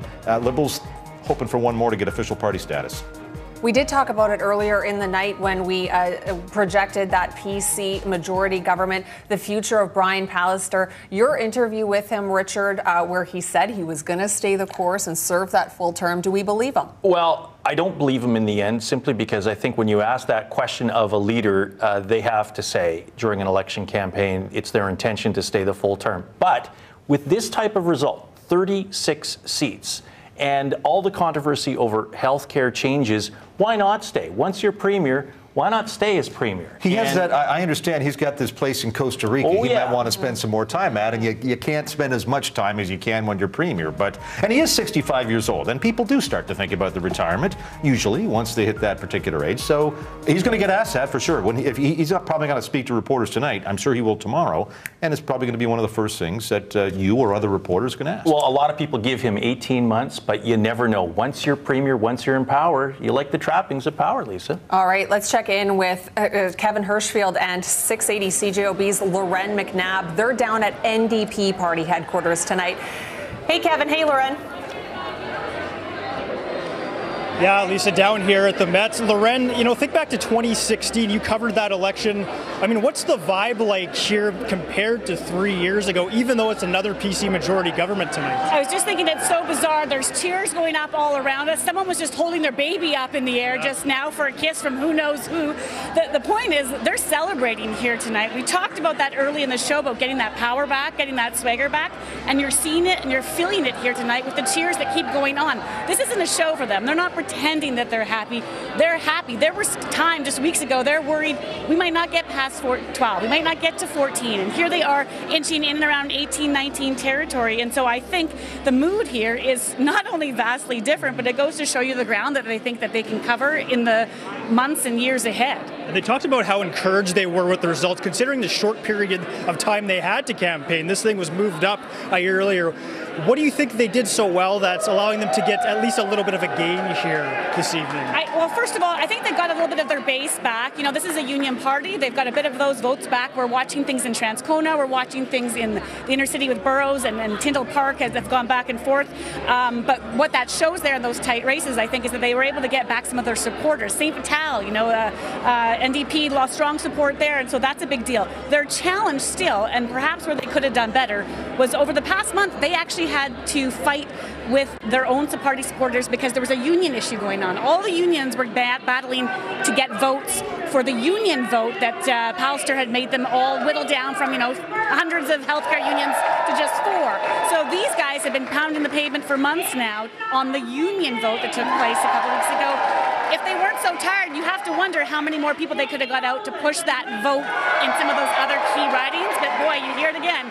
Celebrations every time they announce one of those key seats. And just quickly before I let you go, Loren, Wab Kinew as the leader, you know, maybe there were some questions going into this. Could the NDP make these gains or would they fall even further? What does the future of this party look like now with Wab Kinew as the leader and some gains to go off of here tonight? This is a reprieve for him. That would be what I'd be saying. I'd say he'd be relieved tonight on a personal level for the future of himself, but not just for his party. This, as far as what I'm hearing from people here tonight, is a mandate to go forward with him. It doesn't put to rest the questions about him. It doesn't put to rest the questions other people might have about him, and whether he's the future 4 years beyond remains to be seen, but this gives him a strong, clear mandate to move forward for this term for sure. All right, Loren McNabb from 680 CJOB's at the start, and still some ridings up for grabs, so those NDP gains could get even higher tonight, Lisa. All right, Kevin Hirschfield, Loren McNabb, thanks for that. Decision Manitoba 2019 continues as we await results on some of the close races still in play and speeches from Brian Pallister and Wab Kinew. Don't go away.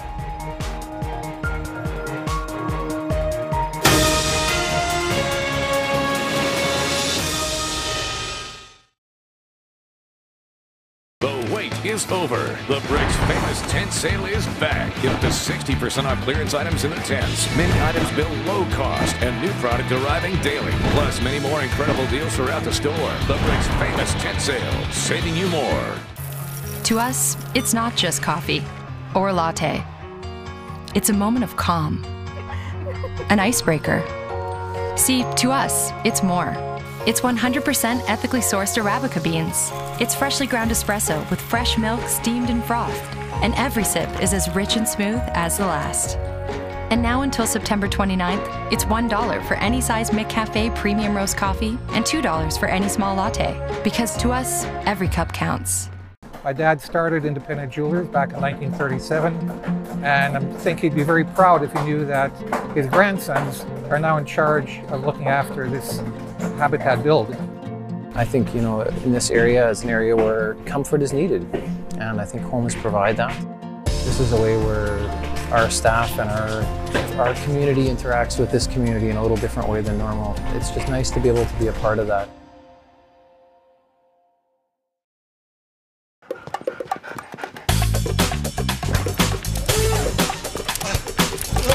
Oh, you got a fast one there. Just can't get him to slow down. This class will help with that.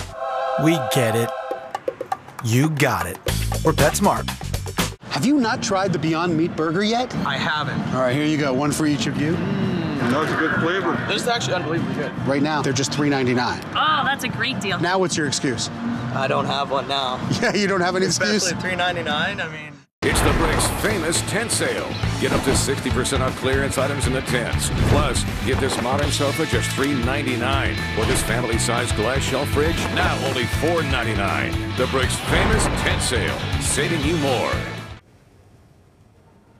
Welcome back. I'm Lisa Dutton, joined by 680 CJOB's Richard Cloutier and Chief Political Correspondent for Global News, David Aiken. David just said, let's get speechin'. Let's get speeches, and we expect to hear from people soon. The order is going to be the guy who finishes third, then the guy who finishes second, then the first place winner, Wab Kinew. We're waiting for him to speak, hear what he's got to say. I think he's going to be very secure in his leadership, and after that we'll hear from Brian Pallister, who will tell us, essentially give us we think, not a throne speech, but a very rough draft of what now Manitobans can expect for the next couple of years. All right. In the meantime, let's throw it down to Eric Sorensen with a look at how the Manitoba ledge looks now. Eric? Yeah, Lisa, and we're going to actually show you a layout of the ledge before and after in just a moment to make the point. But you have to ask yourself, like, what is the real picture tonight when it is 36-18? Because the PCs have twice as many seats as the New Democrats after what everyone is saying is a good night for the New Democrats. So where do they pick up from there? Because they've got a lot of ground to make up here if they're going to lose Swan River and they're going to lose Dauphin, for example. If we go down into southern Manitoba, and you can see, of course, they're going to win in these ridings, as you would expect for the Conservatives. But if you get past that and look at the ridings all around Winnipeg, you can see kind of a vice-like grip taking place here. I mean, these are some of the places up in Selkirk and Red River North and the new riding of Springfield-Richard.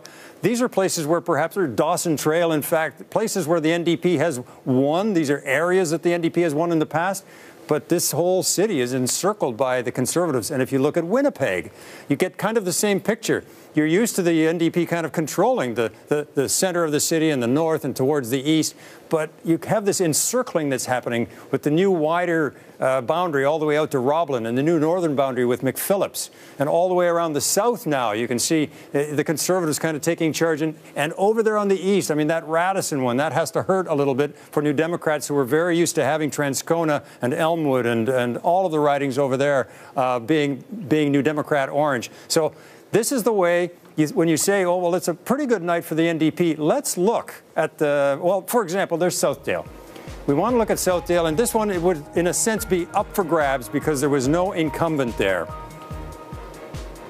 And Audrey Gordon is narrowly ahead, but it's 168 votes. Now, we want to come out and show you then what this all means. For example, here is our legislature, and this is what it looked like at dissolution. And we had this massive win by the Conservatives, and they still had 38 of those seats held when we were at dissolution after winning 40 in 2016. And you can see they had so many spilling over onto the far side of the legislature. Well, let's look ahead now to where we stand tonight if everything stands as it looks right now. And it's not very different. You have the Conservatives on the government benches, kind of in charge.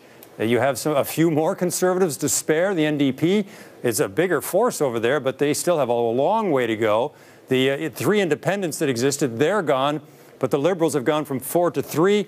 It's not exactly what they were looking at when they looked down at this as well. So I think one of the things that kind of comes out about this is there any kind of realignment happening? Some of your experts may want to look at that to say, are Conservatives beginning to win in ridings where it'll be very hard for the NDP to win back? Because, again, as we say, 36-18, that is not a close race at the end of the night. Lisa.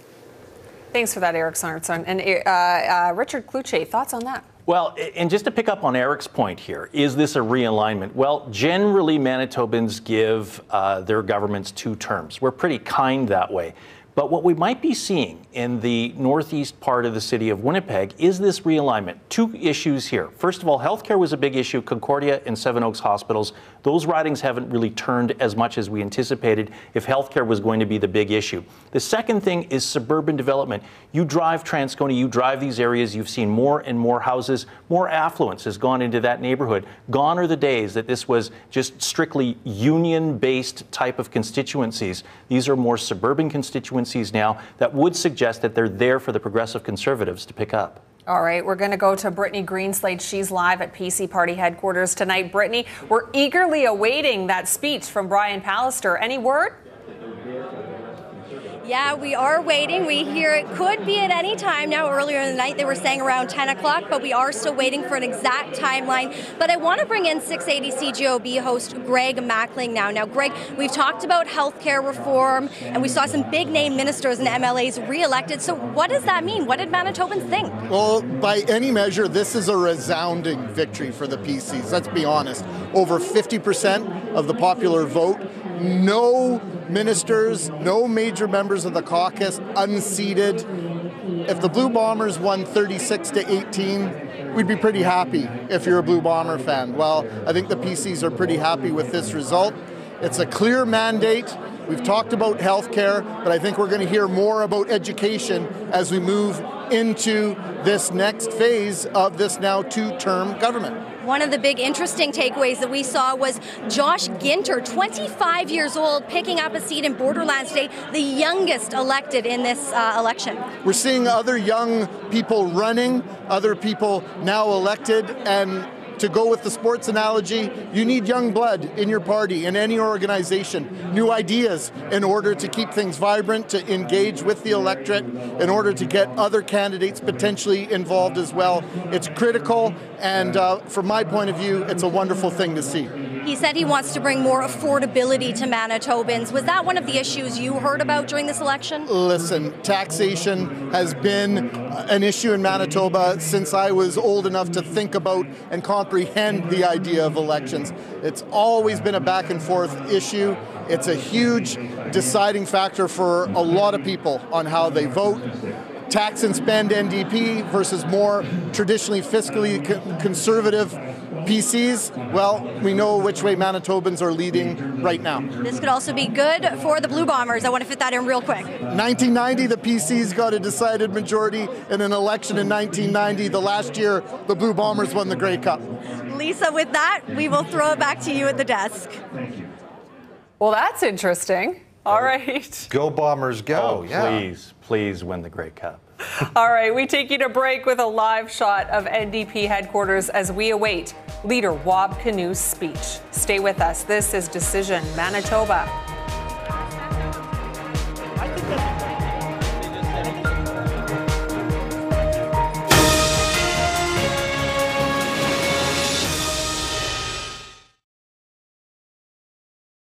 My dad started independent jewelers back in 1937, and I think he'd be very proud if he knew that his grandsons are now in charge of looking after this habitat build. I think, in this area is an area where comfort is needed, and I think homes provide that. This is a way where our staff and our community interacts with this community in a little different way than normal. It's just nice to be able to be a part of that.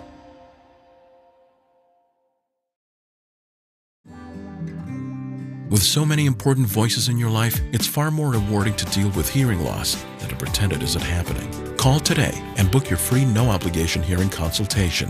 Help is on the horizon. Horizon Hearing Centers. Luke is going to space one day. It's all he ever talks about. It's more than a dream. It's his future. And today is a good day. But today would be the last day of his life. Luke is one of the 100 Manitobans to die on our roads this year, but we can do something about it. His life matters.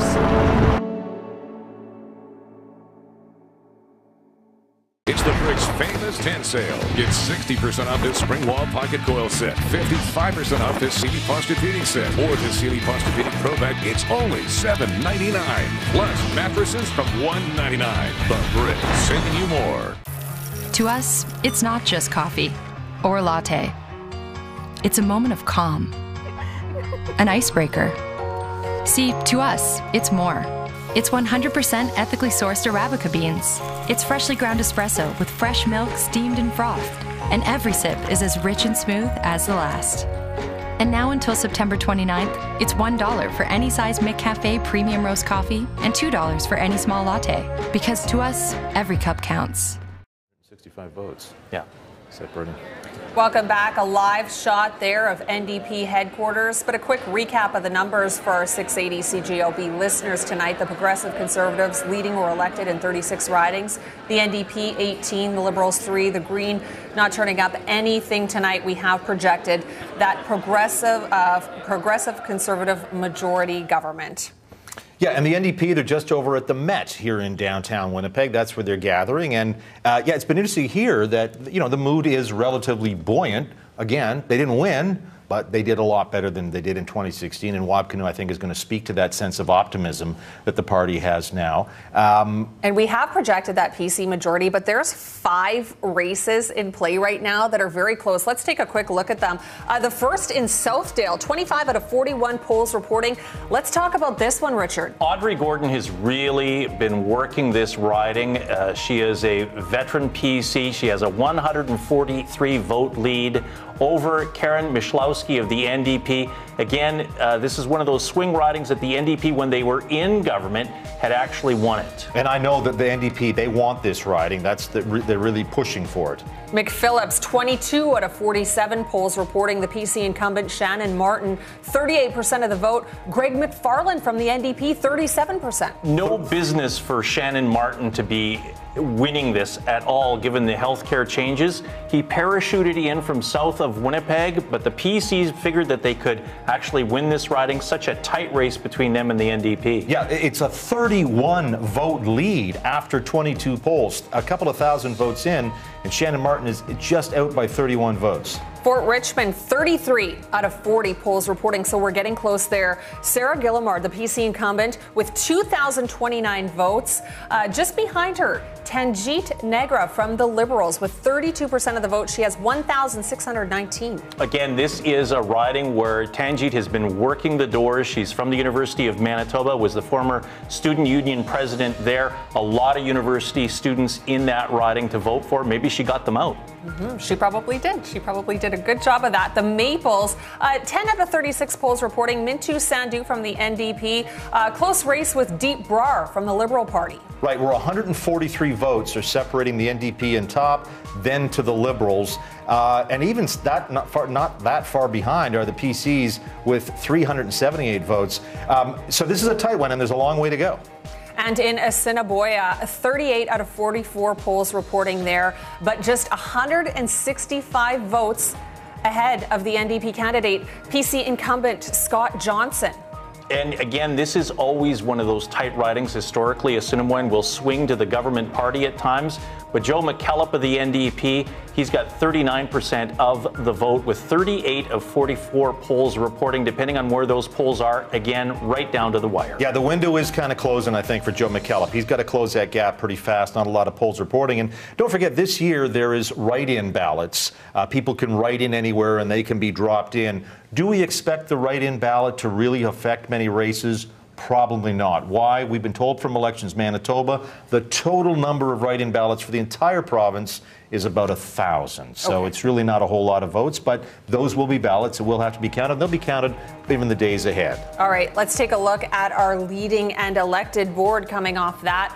And a closer look at these numbers, David.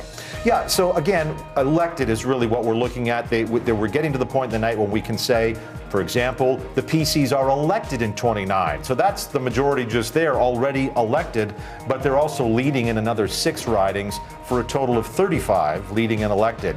NDP are elected in 12, and again, that's where they started the night. They had 12, and they've got 12 there, and a leading in 7 for a total of 19. All right, Julie Buckingham is standing by with our panel of political insiders, and it's been entertaining listening to you folks, Julie.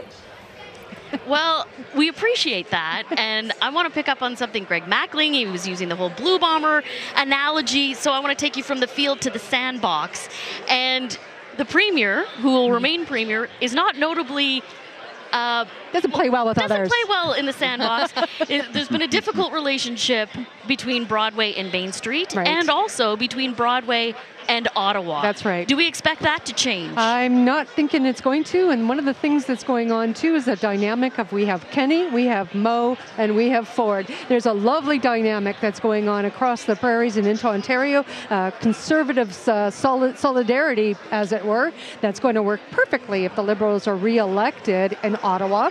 And if the Scheer goes in, we're going to have all sorts of interesting things happen as well in terms of policy and conservative policy. I think you're going to see a better relationship between Broadway and Main Street, as Julie put it. I think with this incredibly impressive victory tonight, I think Premier Pallister is going to kick back and relax a little bit, and I hope he does. And I'm not saying it's his fault. I'm not saying it's Brian Bowman's fault. But come on. But no. But say come it's on. Bowman's fault. Say it's but Bowman's fault. But come on, guys. Yeah, go ahead and say it, Hal. Let's put all that aside and get things done for Winnipeggers and Manitobans. You know what? That's that the stuff point. makes me crazy. And so let's just admit the fact that the majority of Manitobans live in Winnipeg, right? Yes. So we have 2 levels of government representing us here.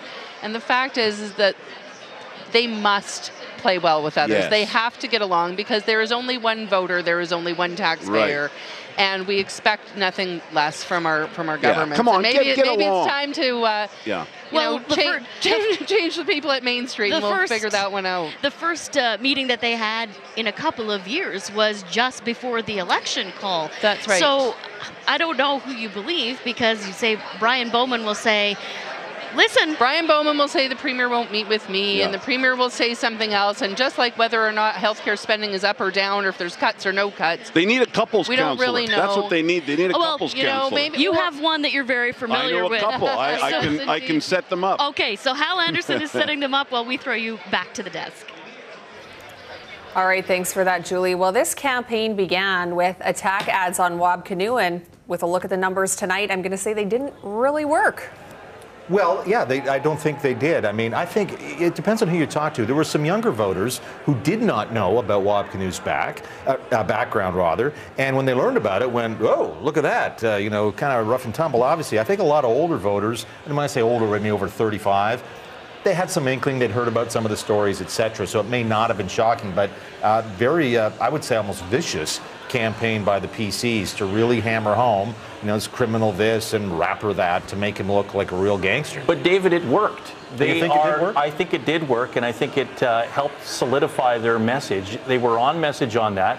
And again, it wasn't Brian Pallister knocking Wab Canoe in those ads. It was the Darth Vader voice, if you will, somebody else knocking them. It always is the Darth Vader voice. And in this way, the Progressive Conservatives go down 3 seats. With all the health care changes that we have seen, and all the negatives that Brian Pallister has when it comes to even women voters, they still are able to get 35 seats in this. And Wab Canoe, I think tonight, yes, he gets to hang on to his job. But if you're a NDP strategist, you're thinking, how do we grow this? How do we grow this in the next 4 years? Well, and we're going to see a lot more different changes from the Progressive Conservatives. Don't forget, you've had your shot now at Wab Canoe's background. That's not going to be an issue in 4 years. You've taken the shot. It's just as when, Stephen Harper was the bogeyman for the Liberals in 04. It worked in 04. It didn't work when they tried that again in 06. You get one shot at making your opponent look like the bad guy. It goes to your story of comparing Canoe to Dewar in the sense that now he's established himself. Who's going to be the next competitor for the Progressive Conservatives? Because I'll tell you, 4 years from now, it's not likely going to be Brian Pallister. And of course, we should let people know, we're just waiting now on Wab Canoe. We're expecting that Wab Canoe may come into his room down at the Diplomat very shortly. Let's take a look at the gains and losses while we've got a minute here. So the PC's down 3, but you know what? They're going to shrug their shoulders at that because that's still a monster number, as you've been pointing out all night, Richard. Monster number, yes. NDP plus 7, a monster number for them. We want to take a look at the riding of Union Station. 34 out of 56 polls reporting. And this is where the NDP made a big inroad tonight, elected the candidate there. I'm going to get you to help me out on this, Richard. Uzoma Asawaga. There you go. 51% of the vote over the Liberal candidate with 19%. Notre Dame, 25 out of 38 polls reporting. The NDP candidate elected in that riding, Malaya Marcelino.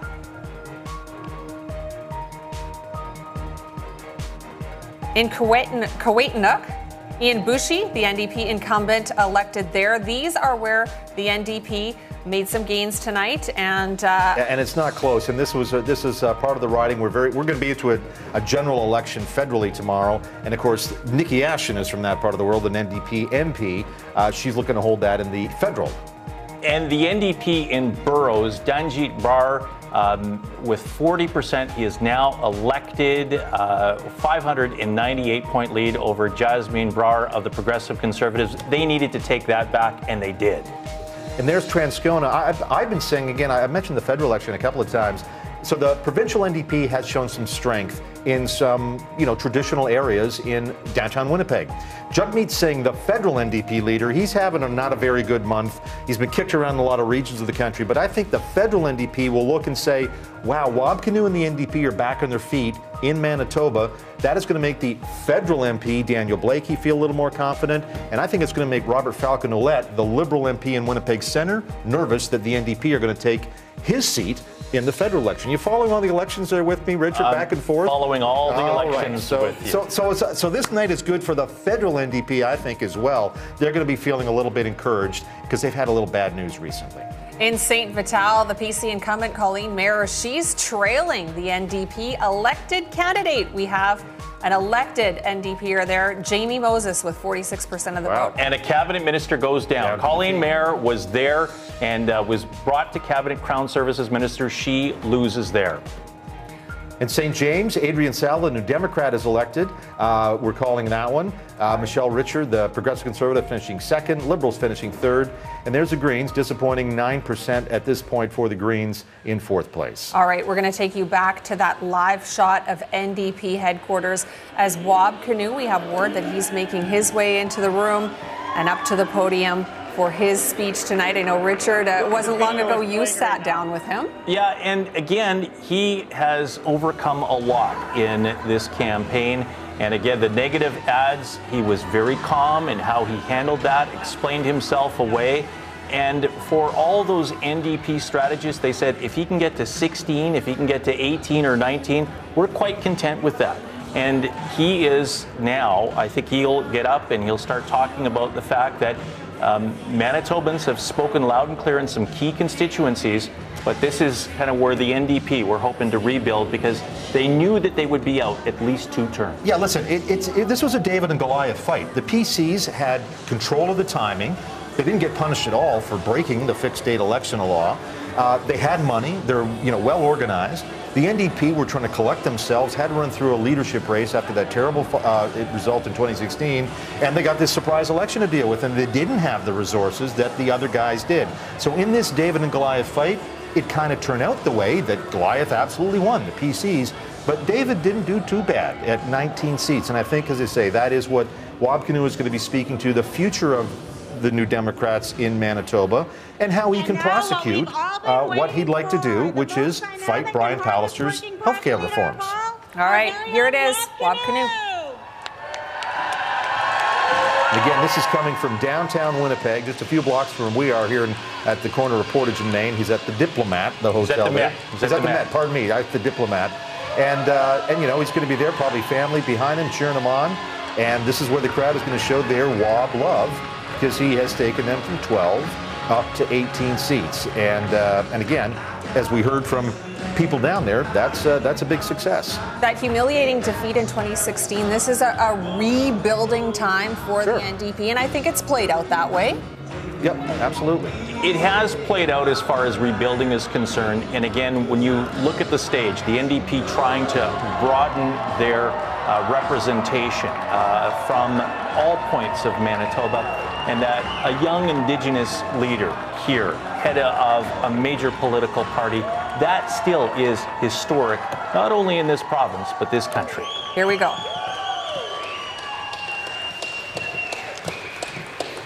Thank you so much, Manitoba. And thank you so much, New Democrats. Way to stand up for all of us in this province. How do you do? I'm Wab Kinew, and I'm feeling pretty good tonight.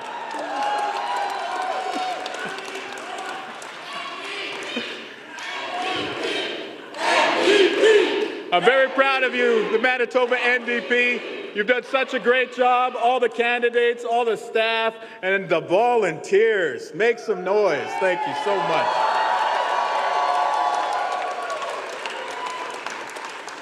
So just a few minutes ago, I called Brian Pallister to congratulate him on his victory tonight. It was a local call. I was, very inspired by the showing we had this time around, but Manitobans chose to give him a second mandate, and so I congratulated him. Humble in victory, humble in defeat. That's my goal. But I don't think we were defeated tonight. I think Manitobans sent a very, very strong message. And the seats that we took back made it very clear that Manitobans want us, the New Democrats, to not only be the conscience of Manitoba, not only to be the opposition of Manitoba, but to be the progressive voice for Manitoba.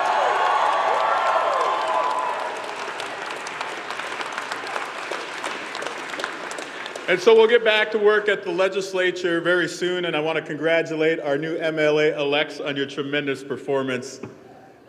You've made history, but you've made us proud.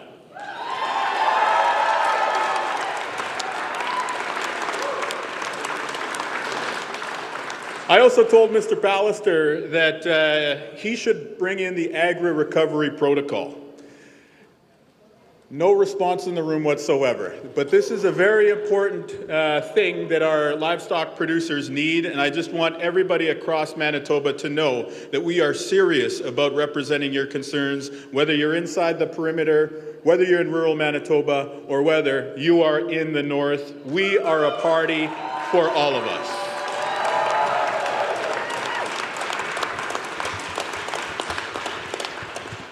Now, we had a very clear message in this campaign. We said this election was about health care. And I think the signs that many Manitobans agreed with us are all the new Democrat MLAs who are going to be coming to the legislature this fall.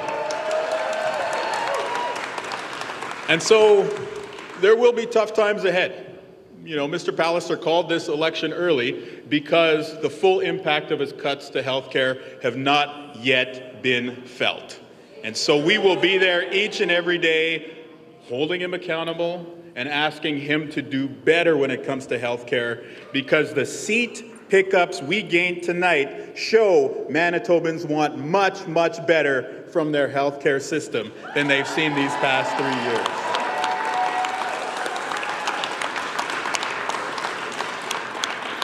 I also spoke to many Manitobans across the course of this campaign who are thinking about education.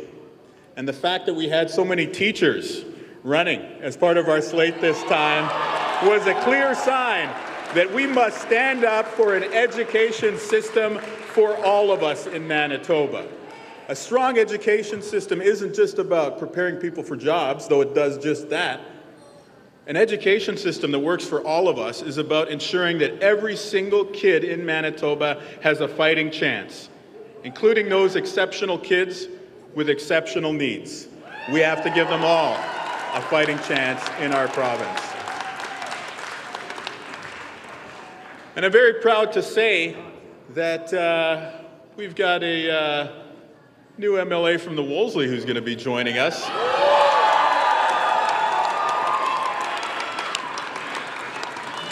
And I'm also very grateful to have been given a second chance to represent Fort Rouge. And what I take from those results and the results across the province is that Manitobans want us to be strong when it comes to climate justice. Manitobans want us to solve the climate crisis. Manitobans want us to solve climate change. And so we will take that ask with honor. We will carry it forward. And so we will be there with the young people who are walking out of their classes on September 27th for the global climate strike. You are calling on us to act, and we will listen. Our new team, a very fresh, exciting team. By the way, our new team is going to have twice as many new MLAs as there will be veterans on the team. So a lot of new energy, a lot of fresh blood, but also a strong tie to the past. And so we are going to stand up for the environment, we are going to stand up for climate justice, and we are going to stand up for a Manitoba that works for all of us.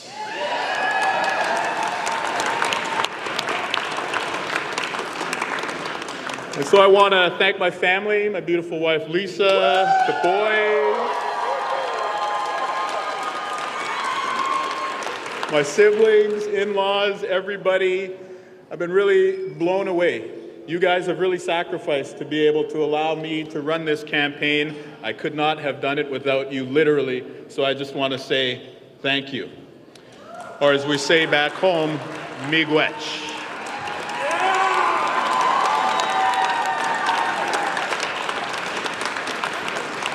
And so it's with great humility that we accept the results tonight.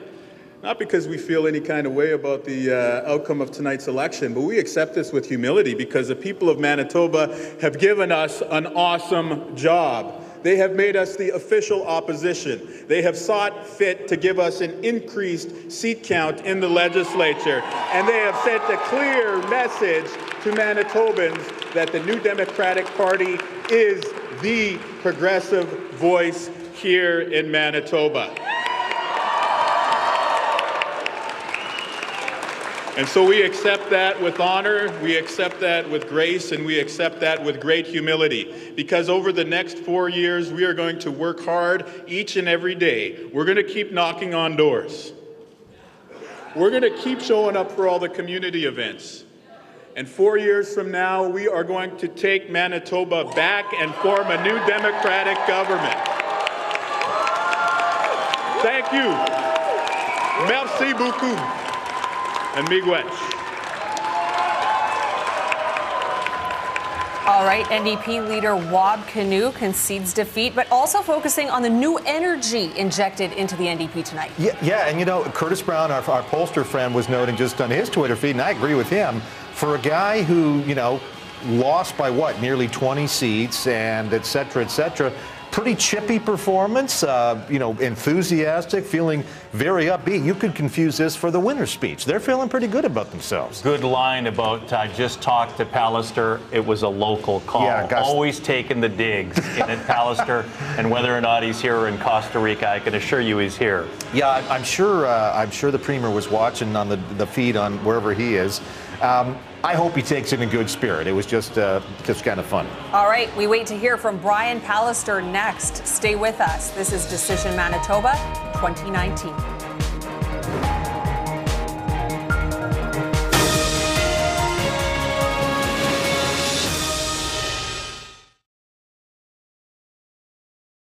Closed captioning brought to you in part by Lotto 649. Next Lotto 649 jackpot is an estimated $5 million. Plus the guaranteed $1 million prize. A battle is brewing between transformation and decay, where one wrong move. It keeps growing. We are not losing another container to that landfill. His brother never made it. Could trash everything. If we're gonna avoid the landfill, we'll need some help. Their fate depends on you. Recycle the right stuff. Recycle everywhere. My dad started Independent Jewelers back in 1937, and I think he'd be very proud if he knew that his grandsons are now in charge of looking after this habitat build. I think, you know, in this area is an area where comfort is needed, and I think homes provide that. This is a way where our staff and our community interacts with this community in a little different way than normal. It's just nice to be able to be a part of that.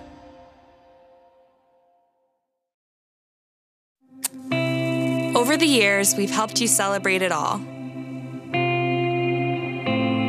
From unforgettable birthdays to long-awaited reunions to spontaneous weeknights. Because whatever brings you here, we'll always bring the good times. The keg. Why not tonight? Today, homes are designed for living, for coming together. Home, it isn't just where we are, it's who we are. It's the backdrop to our lives, and its walls are the keeper of our memories. Discover how homes have evolved for living at the Manitoba Home Builders Parade of Homes, proudly supported by SCU, Manitoba's largest credit union. Malcolm, you have a copycat. I'm flattered and deeply concerned.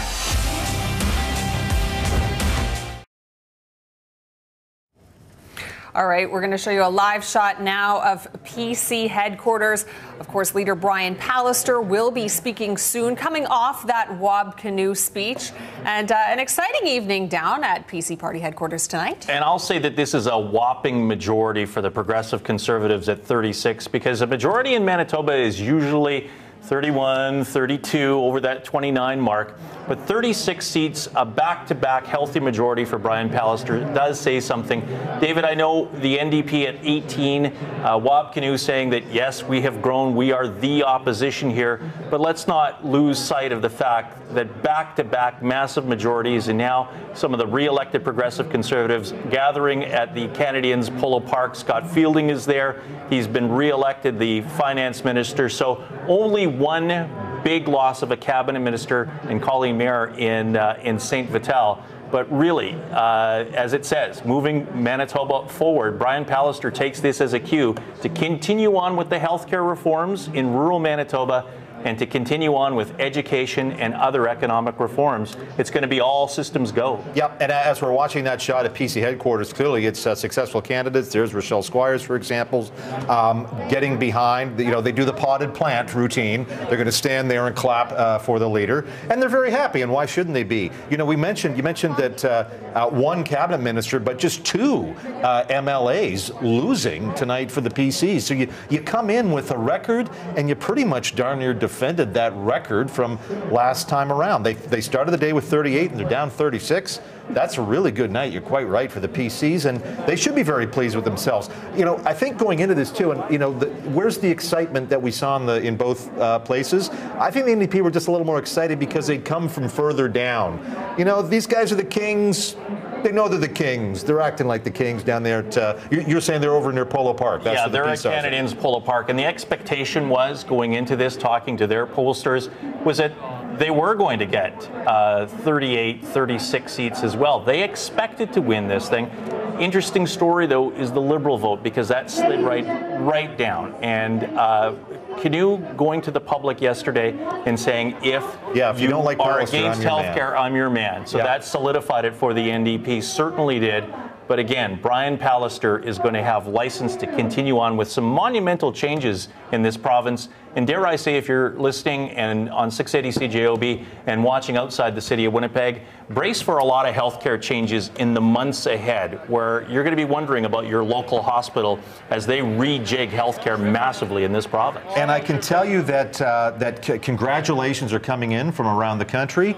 Right next door in Saskatchewan, Premier Scott Moe has congratulated Premier Pallister. And of course, those two guys are peas in a Conservative pod when it comes to fighting things like the carbon tax. The federal Conservative leader, Andrew Scheer, he is preparing to open up his bid to unseat Justin Trudeau. He'll be in Trois-Rivières, Quebec tomorrow.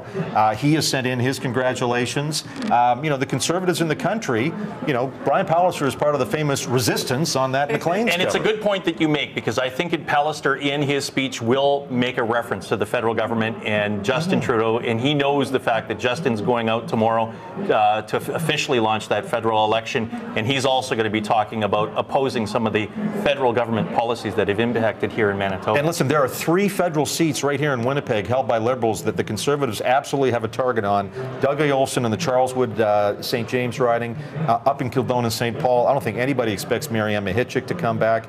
And if we look down in Winnipeg South as well, Terry Duguid, the Liberal MP, I think the Conservatives are pretty confident about that. And guess what? Where were the Progressive Conservatives doing real well tonight?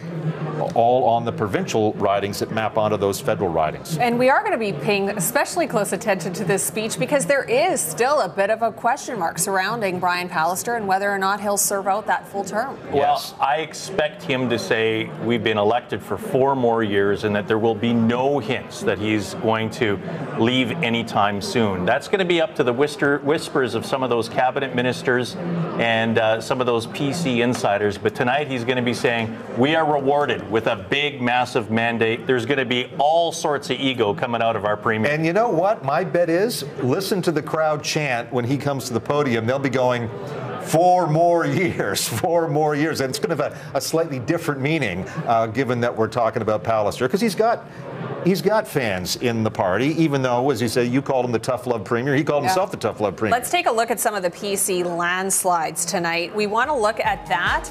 In the riding of Midland, where your PC incumbent re-elected Blaine Peterson with 74% of the vote, handily taking down Cindy Friesen. And don't forget, you won't miss Pallister's speech. We'll be right back to it as soon as we see Pallister pop up. Calvin Gertzen will be disappointed that he only got 81% of the vote in Steinbach, but almost 5,000 vote lead over the NDP in Steinbach. Yeah, it's not close. That's not. And I told you early on, I called that one early on. It's not a really tough one to call, that one. That's rocket science, Aiken. And Morden Winkler, Cameron Friesen, the PC incumbent, re-elected there with 81% of the vote. And Friesen got about 81% last time out, and too. A future leader of this party and health minister. He's the health minister, and I'll be interested to see if Pallister continues with him as health minister. In Lakeside, all the polls reporting there, your PC incumbent re-elected Ralph Eichler. And you make a good point, Richard, that one of the stories as well for you and all our colleagues at Global News is going to be cabinet speculation. Certainly, it's time to shuffle things up cabinet-wise, maybe give some newer people some important assignments. There is you can start a little bit of regeneration. That's very important for a party to sustain itself. But then you don't also want to annoy some of your close friends and make anything seem like there's demotions for anybody. It's a tricky thing. Brian Pallister has the reputation of, and last cabinet shuffle, he shuffled that front deck, and that was to keep ministers on their toes. And I honestly think that Pallister, he may be done in 18 months, but he's not going to show his cards at all tonight or anytime soon. No, and where he does name cabinet ministers, people may also be starting to try to read the entrails in terms of who's got an inside edge to succeed Pallister. It might be easy to do from a finance minister's position or a health minister position. Although, you know what, I don't know if I'd want to be health minister, because as we believe, there are going to be some, quote, controversial reforms in rural Manitoba coming down the pike.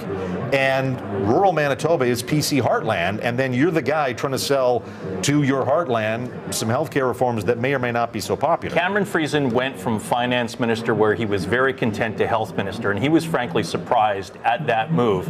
So when you look at possible contenders for this, Rochelle Squires, who is in still a very tight race, we haven't declared her elected yet in Riel. She's the future of this party as well. Scott Fielding, who you see on the stage right now, the finance minister, he's a former Winnipeg City Councillor. He is somebody that has leadership aspirations. This is a tight one in Southdale. 36 out of 41 polls reporting a tight race between the NDP and it's a lead change since we last saw it. This is Southdale. So Karen Miszkowski is up by 20 votes. 20 votes. She's the new Democrat, up 20 votes over Audrey Gordon of the PCs, and where almost all the votes are in. I mean, this could go down to the last poll. Maybe the write-in ballots will be an issue with this one. Or certainly a re-election, but Southdale is one of those bellwether ridings that the NDP, when they have been in power, have won handedly. This is going right down to the wire. And St. Vital, we want to cite too, that saw some significant boundary changes, Richard.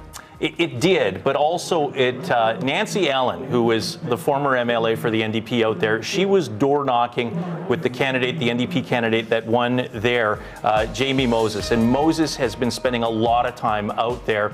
Again, 46% and 835 lead there. But Moses elected with 38 of the 42 polls reporting in St. Vital. And we're just keeping an eye over there at PC headquarters. We'll get Brian Pallister on TV or on the radio as soon as we see him. There's the clap. That's what you were expecting. 4 more years. What did I say? They wouldn't miss that chance. 4 more years. The caucus behind them, the cabinet, the caucus behind them that are in Winnipeg. Again, Brian Pallister making his way up to the podium shortly. Overall, can I ask, did this play out how you expected it would, David Aiken? Yes, it does for me. Certainly on the top line, the PCs and the New Democrats, that they, I think, again, I talked about checking things off, mission accomplished, certainly for the PCs and NDP. The Liberals, yeah, obviously they'll definitely be disappointed that they don't have party status. And I am surprised to see that Manitoba seems to have no interest doing what many other provinces have done and get a Green person into the legislature. So I guess that's going to have to wait another 4 years. Well, and the Greens tried really hard, but in Wolseley, where they had a real good chance last time around, redistribution affected that big time. The Liberals not getting party Do you status. think it was a good idea for, I know James Bedham is from Fort Rouge. Do you think it was a good idea for him to run against the leader that maybe Bedham might have wanted to find another riding? I don't know which other riding. It would have been Moseley, I suppose, if he was going to go somewhere else. Yeah, and that's where he should have run, but he didn't because, again, he's a bit of a reluctant leader. The Liberals at 3, yes, they do not get party status, but they'll still claim victory. Dougal Lamont retaining his seat in St. Boniface is still something to build on for him. We heard Wab Kinew and saying that, yes, we are the future. He is the future right now. There's not going to be any challenges for his job. And while the PCs are looking right now leading and elected in 34, that's still, in historic Manitoba terms, a very good majority government for him. And I remember, I think you made this comment the day after the debates. And if you didn't, correct me, but I think that you thought that James Bedham really had trouble connecting in the debate, that he seemed a little more professorial. He really wasn't. A lot of the criticism there was that he sounded better on radio than he appeared on television. And I watched it on TV. I wasn't listening to it on radio. And I thought he just doesn't seem, again, think of the federal leader, Elizabeth May. She's been around for a while, of course, but she's very popular personally because I just think she connects with people in a very conversational, informal way. So, Richard, why did they keep Pallister on such a tight leash this campaign? Well, because they didn't want to make any real faux pas. And I talked to one insider that said that if we could have sent Brian Pallister to Costa Rica for maybe 2 weeks of this campaign, they would have. Because I think, and I'll give credit to David McLaughlin, who ran this campaign. He's a veteran conservative insider that ran this campaign. And again, this is a strategist that says, okay, we're targeting our ridings, our specific ridings. We're going to get that vote out. So when we look at the advanced polling and all those votes that come back, we're going to see those advanced polls come back, and they targeted this big time. All right, there he is making his way up to the podium. Brian Pallister, of course, his wife with him by his side. And now I know how tall Brian Pallister is, and his wife must be just about as tall. That's Brian's one of the tallest guys I've ever met, as a fact, who doesn't play professional basketball. He did play basketball early on in his career, and we'll always cite that every once in a while. But for Brian Pallister, here is a man that early on during the former Philman government here in Manitoba in the 1990s, he was, on the outside. And he won cabinet and then went to the federal politics and spent a lot of time in federal politics. And was essentially anointed leader of the Manitoba Progressive Conservatives. Yeah, when no one wanted that job. And built that job big time. And now he can say to people, and he is a controversial figure, my way or the highway, but certainly they have won again with Brian Pallister at the helm. All right, high fives all around for Brian Pallister. He's coming in for a second term as Manitoba Premier.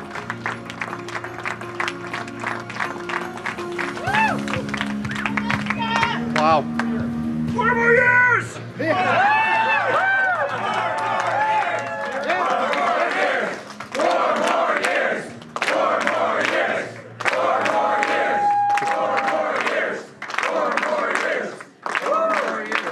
Hey, thank you, Manitoba. Thank you, Manitoba. Thank you very much.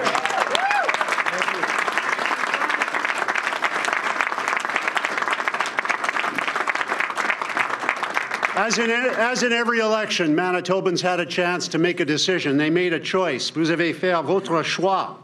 Not backward, forward.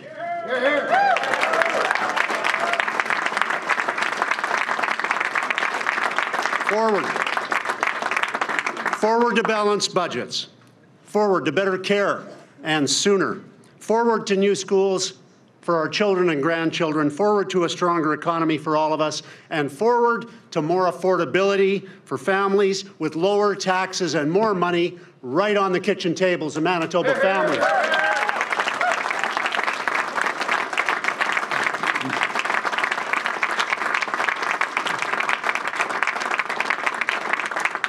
Thank yous are in order. I want to say, first of all, thank you to all the candidates, all the supporters, and to the leaders of the other parties for making democracy work, for giving people choices. That's what democracy is all about. Tonight they chose, and those other candidates for those other parties and those other leaders deserve our thanks and our congratulations for giving people in Manitoba a chance to choose.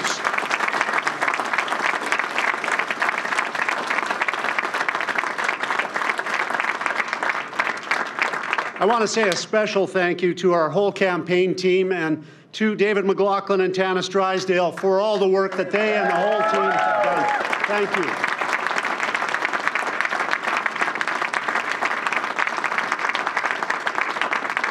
And I want to say a very heartfelt personal thank you to all of the dedicated volunteers. We are the volunteer party. Thank you to all the volunteers who worked on all our campaigns right across the province.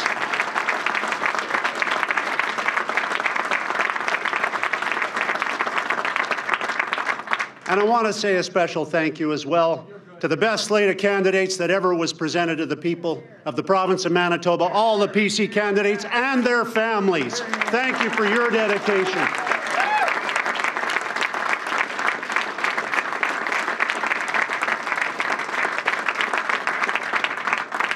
And if you'll permit me, I also want to say thank you to our family, to my family, to Esther's family, for their support, for their love, for their advice and counsel, and to our good friends who have stood by us through thick and thin when we were not as good of friends as we should have been, because this job is consuming.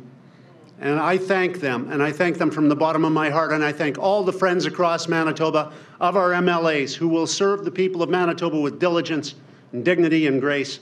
Thank you for your support and your love and your kindness. Thank you so much.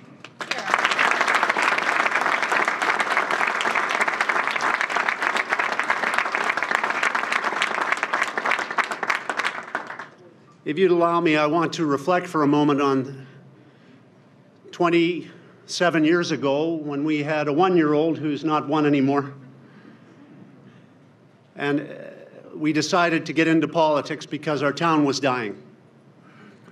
And we accepted a challenge that many others have as well of getting into public life.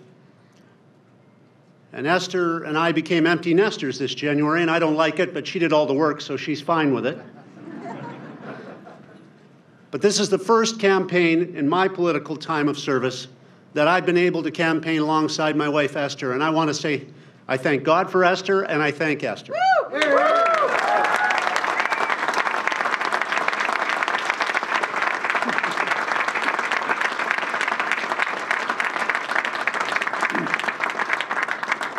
Look, you all know, and Manitobans recognize, that we inherited a massive responsibility. Some would call it a mess. But like the Manitoba bison that is in our logo and that inspires us, we are accepting of those challenges. The Manitoba bison, unlike most species, when faced with a challenge, always turns and faces toward it. And we did that, and we've done that, and we've done it with focus. We face our challenges together. Manitobans do that, and today and tonight, they said they appreciated the fact that we fixed the finances and we're repairing the services and we're rebuilding the economy of our province.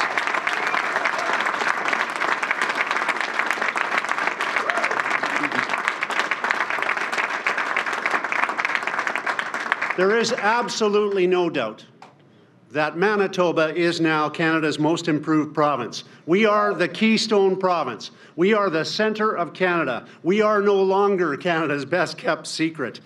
And next year, when we unite to celebrate our 150th birthday, our 150th birthday in the most beautiful and blessed country on the face of the earth, our Canada, we will come together next year, and we will come together to honor our past. But I assure you, ladies and gentlemen, that we will also come together to celebrate the future of Manitoba.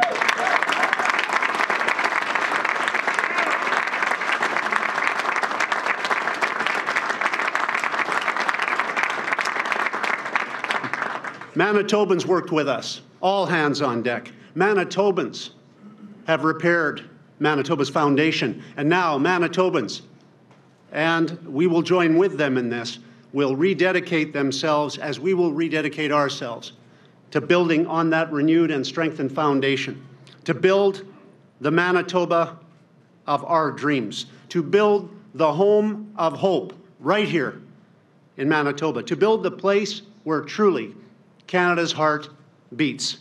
Manitoba, united, never backward, like the Manitoba Bison, always forward.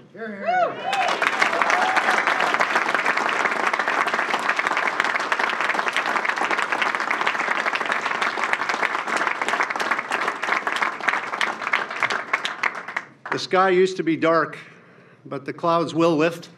Perhaps not tomorrow or the day after, but they will lift. And there will be a new day, and it will be a brighter day, and it will be under a blue sky. And I say to you, because of your dedication and because of the values that Manitobans demonstrated today in choosing forward, the only thing better than today in Manitoba is going to be tomorrow in Manitoba.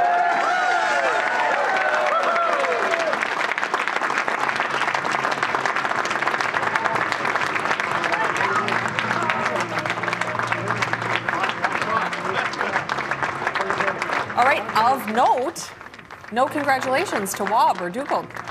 Yeah, I found that a bit odd. Or just to say, I mean, he did congratulate all the candidates on the ballot, and I guess that is Wab Kinew by definition. But you wouldn't say to your opposition leader, you know, congratulations to the opposition. I look forward to seeing them in the legislature.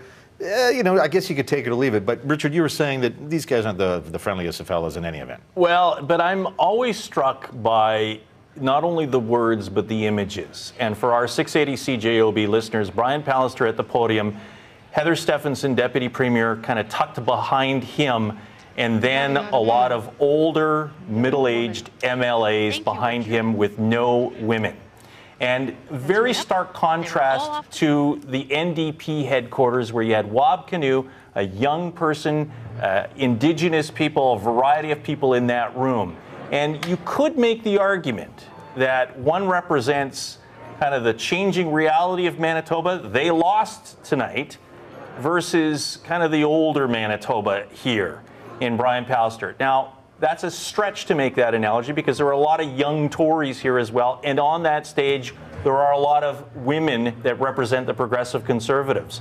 But as far as images are concerned, I think, David, that does say something, and if you're a party insider, you're going to have to answer as to why those people were behind Brian Pallister, because during the campaign, he made sure he had diversity behind him. Right, and I can tell you this anecdote as a matter of fact. This is something that all politicians, particularly white male politicians, are thinking about as they campaign in a multicultural, multilingual, diverse environment. Men, women, in this case, Indigenous people. We want our politicians, or our political groups, if you will, to look like Canada, to look like the groups they're representing in legislature. And I think this clearly seemed to be an oversight. It is all the cabinet ministers and it is all the caucus, and they seem to have just arranged themselves as opposed to the normally, it is quite stage managed. We're going to make sure we have, as I say, people from all around. And it did look different than Wab's. There's a different energy. And, you know, I think that's something that PCs have to be aware of. I think that you look at, you know, the party polls well. Brian Pallister as an individual does not. And this is sort of a testament to that. I feel like a lot of the same feathers are ruffled. Yeah. I mean, just taking a look at one thing when we talk about participation in our political process, we want more young people to vote. We want more women to vote. We want more women to run as candidates. That's a real push for a lot of political parties. And we want Indigenous people to vote. Look at the projected turnout right now. And David, I know Brittany Greenslade is in that scrum right now at Progressive Conservative Party headquarters at the Canadiens at Polo Park. All right, still more to come. Stay with us. You're watching Decision Manitoba on Global Winnipeg and listening on 680 CJOB.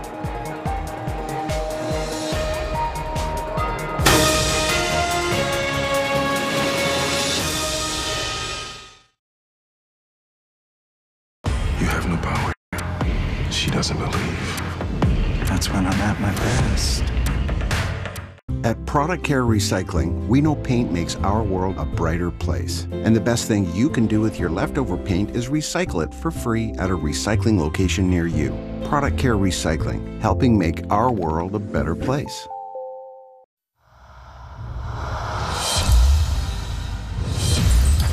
Camaluna by Cirque du Soleil, playing September 14th through October 20th under the Big Top at Sterling Ryan Parkway and Kenniston Boulevard. Presented by Sun Life Global Investments. Have you not tried the Beyond Meat Burger yet? I haven't. All right, here you go. One for each of you. That's a good flavor. This is actually unbelievably good. Right now, they're just $3.99. Oh, that's a great deal. Now what's your excuse? I don't have one now. Yeah, you don't have an excuse? Especially $3.99, I mean.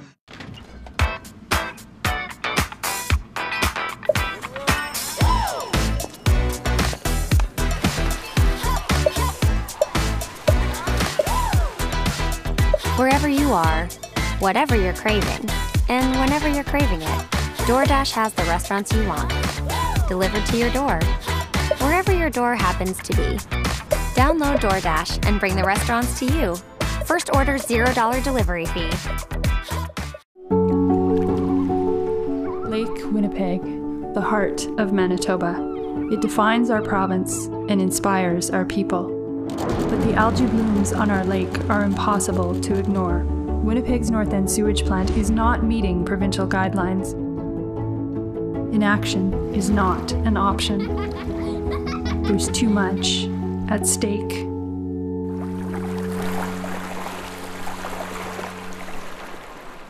Buckley's Complete Plus Mucus provides all-in-one relief from more cold and flu symptoms than you can count on one hand, like coughs, sore throats, nasal, sinus, and chest congestion, fevers, and minor aches and pains. Buckley's Complete Plus Mucus. It tastes awful, and it works. It's Leon's Customer Appreciation Event, our biggest sale of the year. Get amazing specials throughout the showroom, like 50% off this Collier chaise, now only $5.99. Plus, win free furniture in every store, and so much more. This weekend only. At Product Care Recycling, we know paint makes our world a brighter place. And the best thing you can do with your leftover paint is recycle it for free at a recycling location near you. Product Care Recycling, helping make our world a better place. FBI! We're good. We're gonna crack this.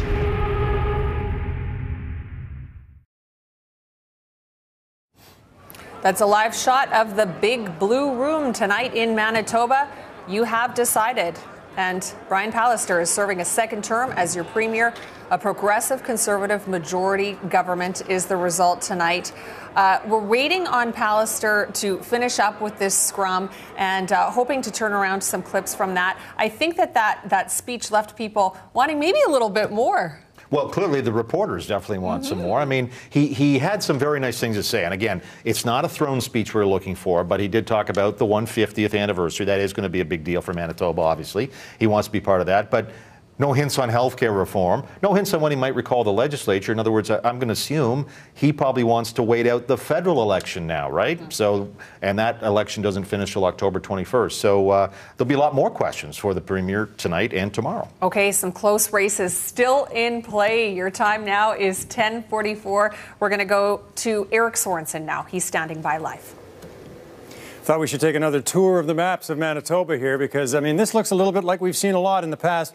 The NDP coming back to win the 4 northern ridings. But if you look at southern Manitoba, you got 21 ridings outside of Winnipeg. The Conservatives have swept the table on that one all the way down to Brandon, even Brandon, where they won in Brandon West, which is not unusual, but they won Brandon East. So they've won there 2 terms in a row after 47 years in a row where the NDP held that riding. So that has to be a disappointment. Now, going over to Winnipeg itself, you can see that the Conservatives have done pretty well in the areas you would expect in the kind of the western part of the city, all the way out to Roblin, the new bigger riding out here. Of course, the Premier himself, down to Seine River. On the north side, this will be, as we said earlier, a little bit disappointing for the New Democrats if they lose in Rossmere. It's not a done deal yet. There are a couple of close races to look at, as you were saying, Lisa. Let's look at those now. First of all, Southdale. Karen Miszkowski has a 28-vote lead over Audrey Gordon in Southdale. Now, 38 of the 41 polls are reporting, but 28 votes can be turned around pretty quickly. In McPhillips, there's Shannon Martin. You know, you said that, hey, he went from down south of the city. Of course, he lost his riding in Morris. He had to find somewhere to go. His musical chairs for some of those ridings when they lost one of the rural ridings in Manitoba to Winnipeg. So Shannon Martin landed in McPhillips, but he has a very narrow lead still over Greg McFarland, just 70 votes, and that one's too close to call. And we just wanted to show you the Maples. It's not so close, but it's not quite done yet because only 21 of the 36 polls are reporting. And the reason for looking at it with Mintu Sandhu's lead, it's a lead of 330. It's pretty healthy. But if the Liberals were to have a chance to win, to get their fourth seat and official party status, this is where it has to happen. So it's a tall order, but that is the place where they would try with Deep Brar. Now, the popular vote. You heard Wab Kinew talking about this. He emphasized it twice. And I think what's important here is, first of all, let's start with the NDP. They rose about 5 points to 30.8, and the Liberals are actually down for the moment a little bit at 13.9.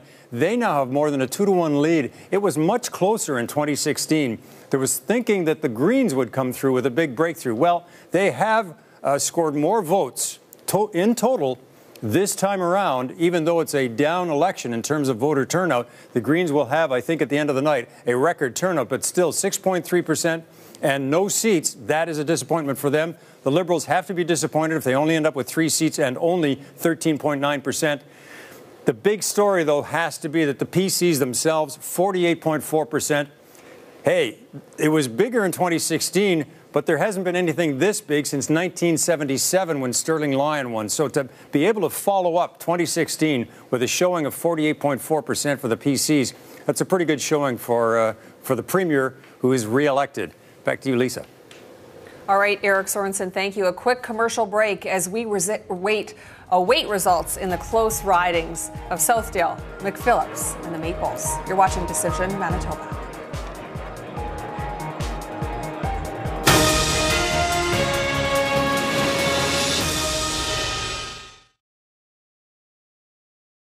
Closed captioning for this global program is brought to you in part by Bath Fitter, the beautiful bathroom of your dreams in just one day.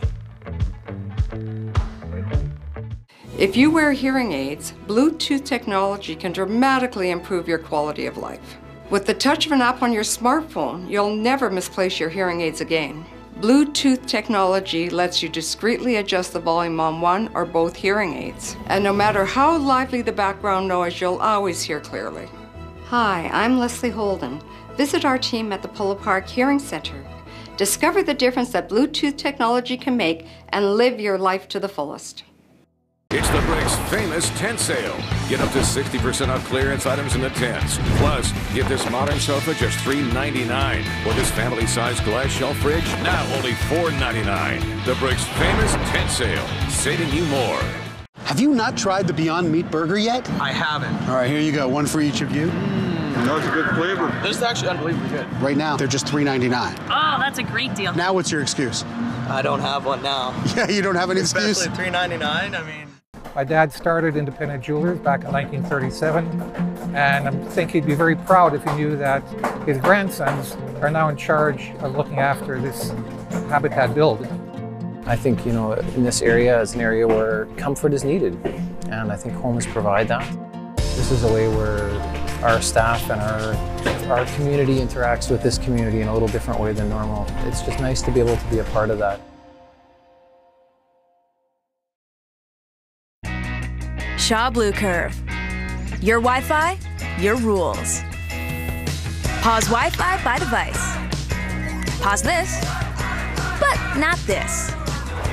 Put your Wi-Fi on a schedule to make dinner time again.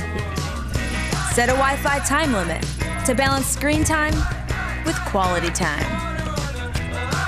Take control of your Wi-Fi. Shaw Blue Curve.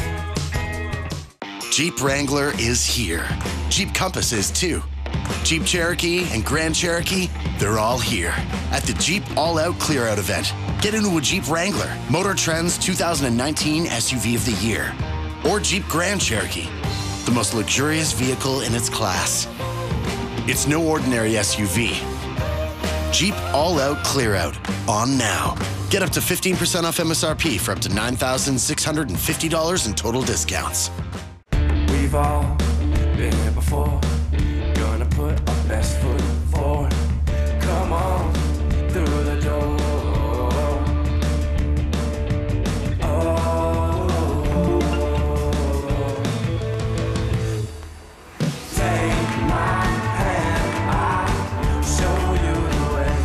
Get more done with all-day battery life on this 15-inch Chromebook from Best Buy. You can't afford to bring all 7 of you back.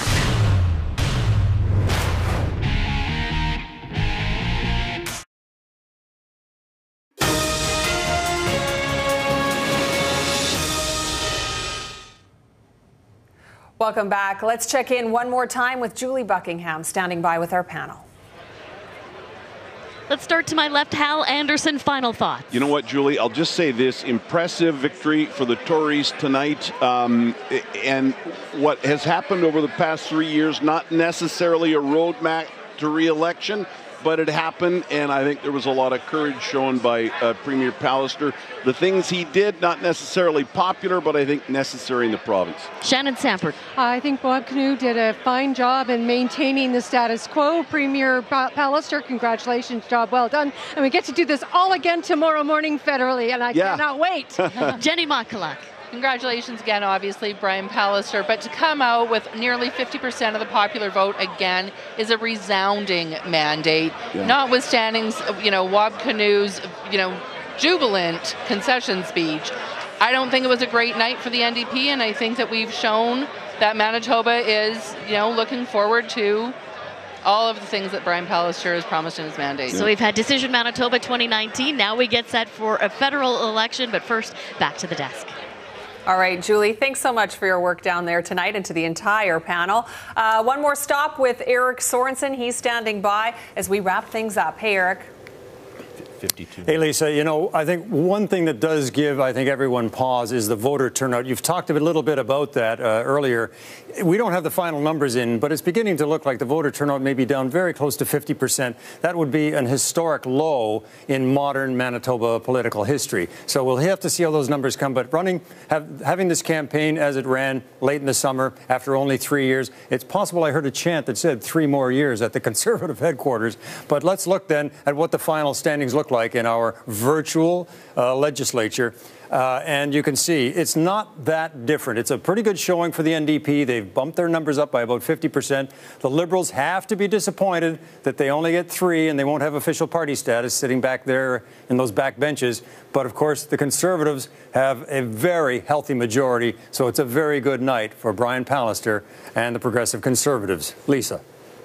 Eric, thanks so much for that tonight. Eric Sorensen reporting there. Now let's go to the big picture. Our gains and losses board. Make sense of these numbers for everybody before we head out tonight, guys. The Progressive Conservatives leading and elected in 36, still a historic night. The NDP in 18, the Liberals in 3. This is one of those situations where it's more like the Manitoba we're used to when it comes to these 3 major political parties. Disappointing night for the Liberals losing party status. Yeah, disappointing night for the Green Party as well. And a quick look at the popular vote, David Akin. That's right. And of course, Eric just ran through this, and 49%, almost 50%, as our panel was just saying, that is terrific for the PCs. 31% for the NDP, Liberals unhappy at 14, and the Greens, again, I was saying, Manitobans are just not where the rest of the country is in getting excited about the Greens at this point. But overall turnout, though, just around 50%. Though. Overall turnout is projected to be 52%, but we'll have to wait for the final tally from Elections Manitoba. So off, not as much off, but certainly a bit off from 2016.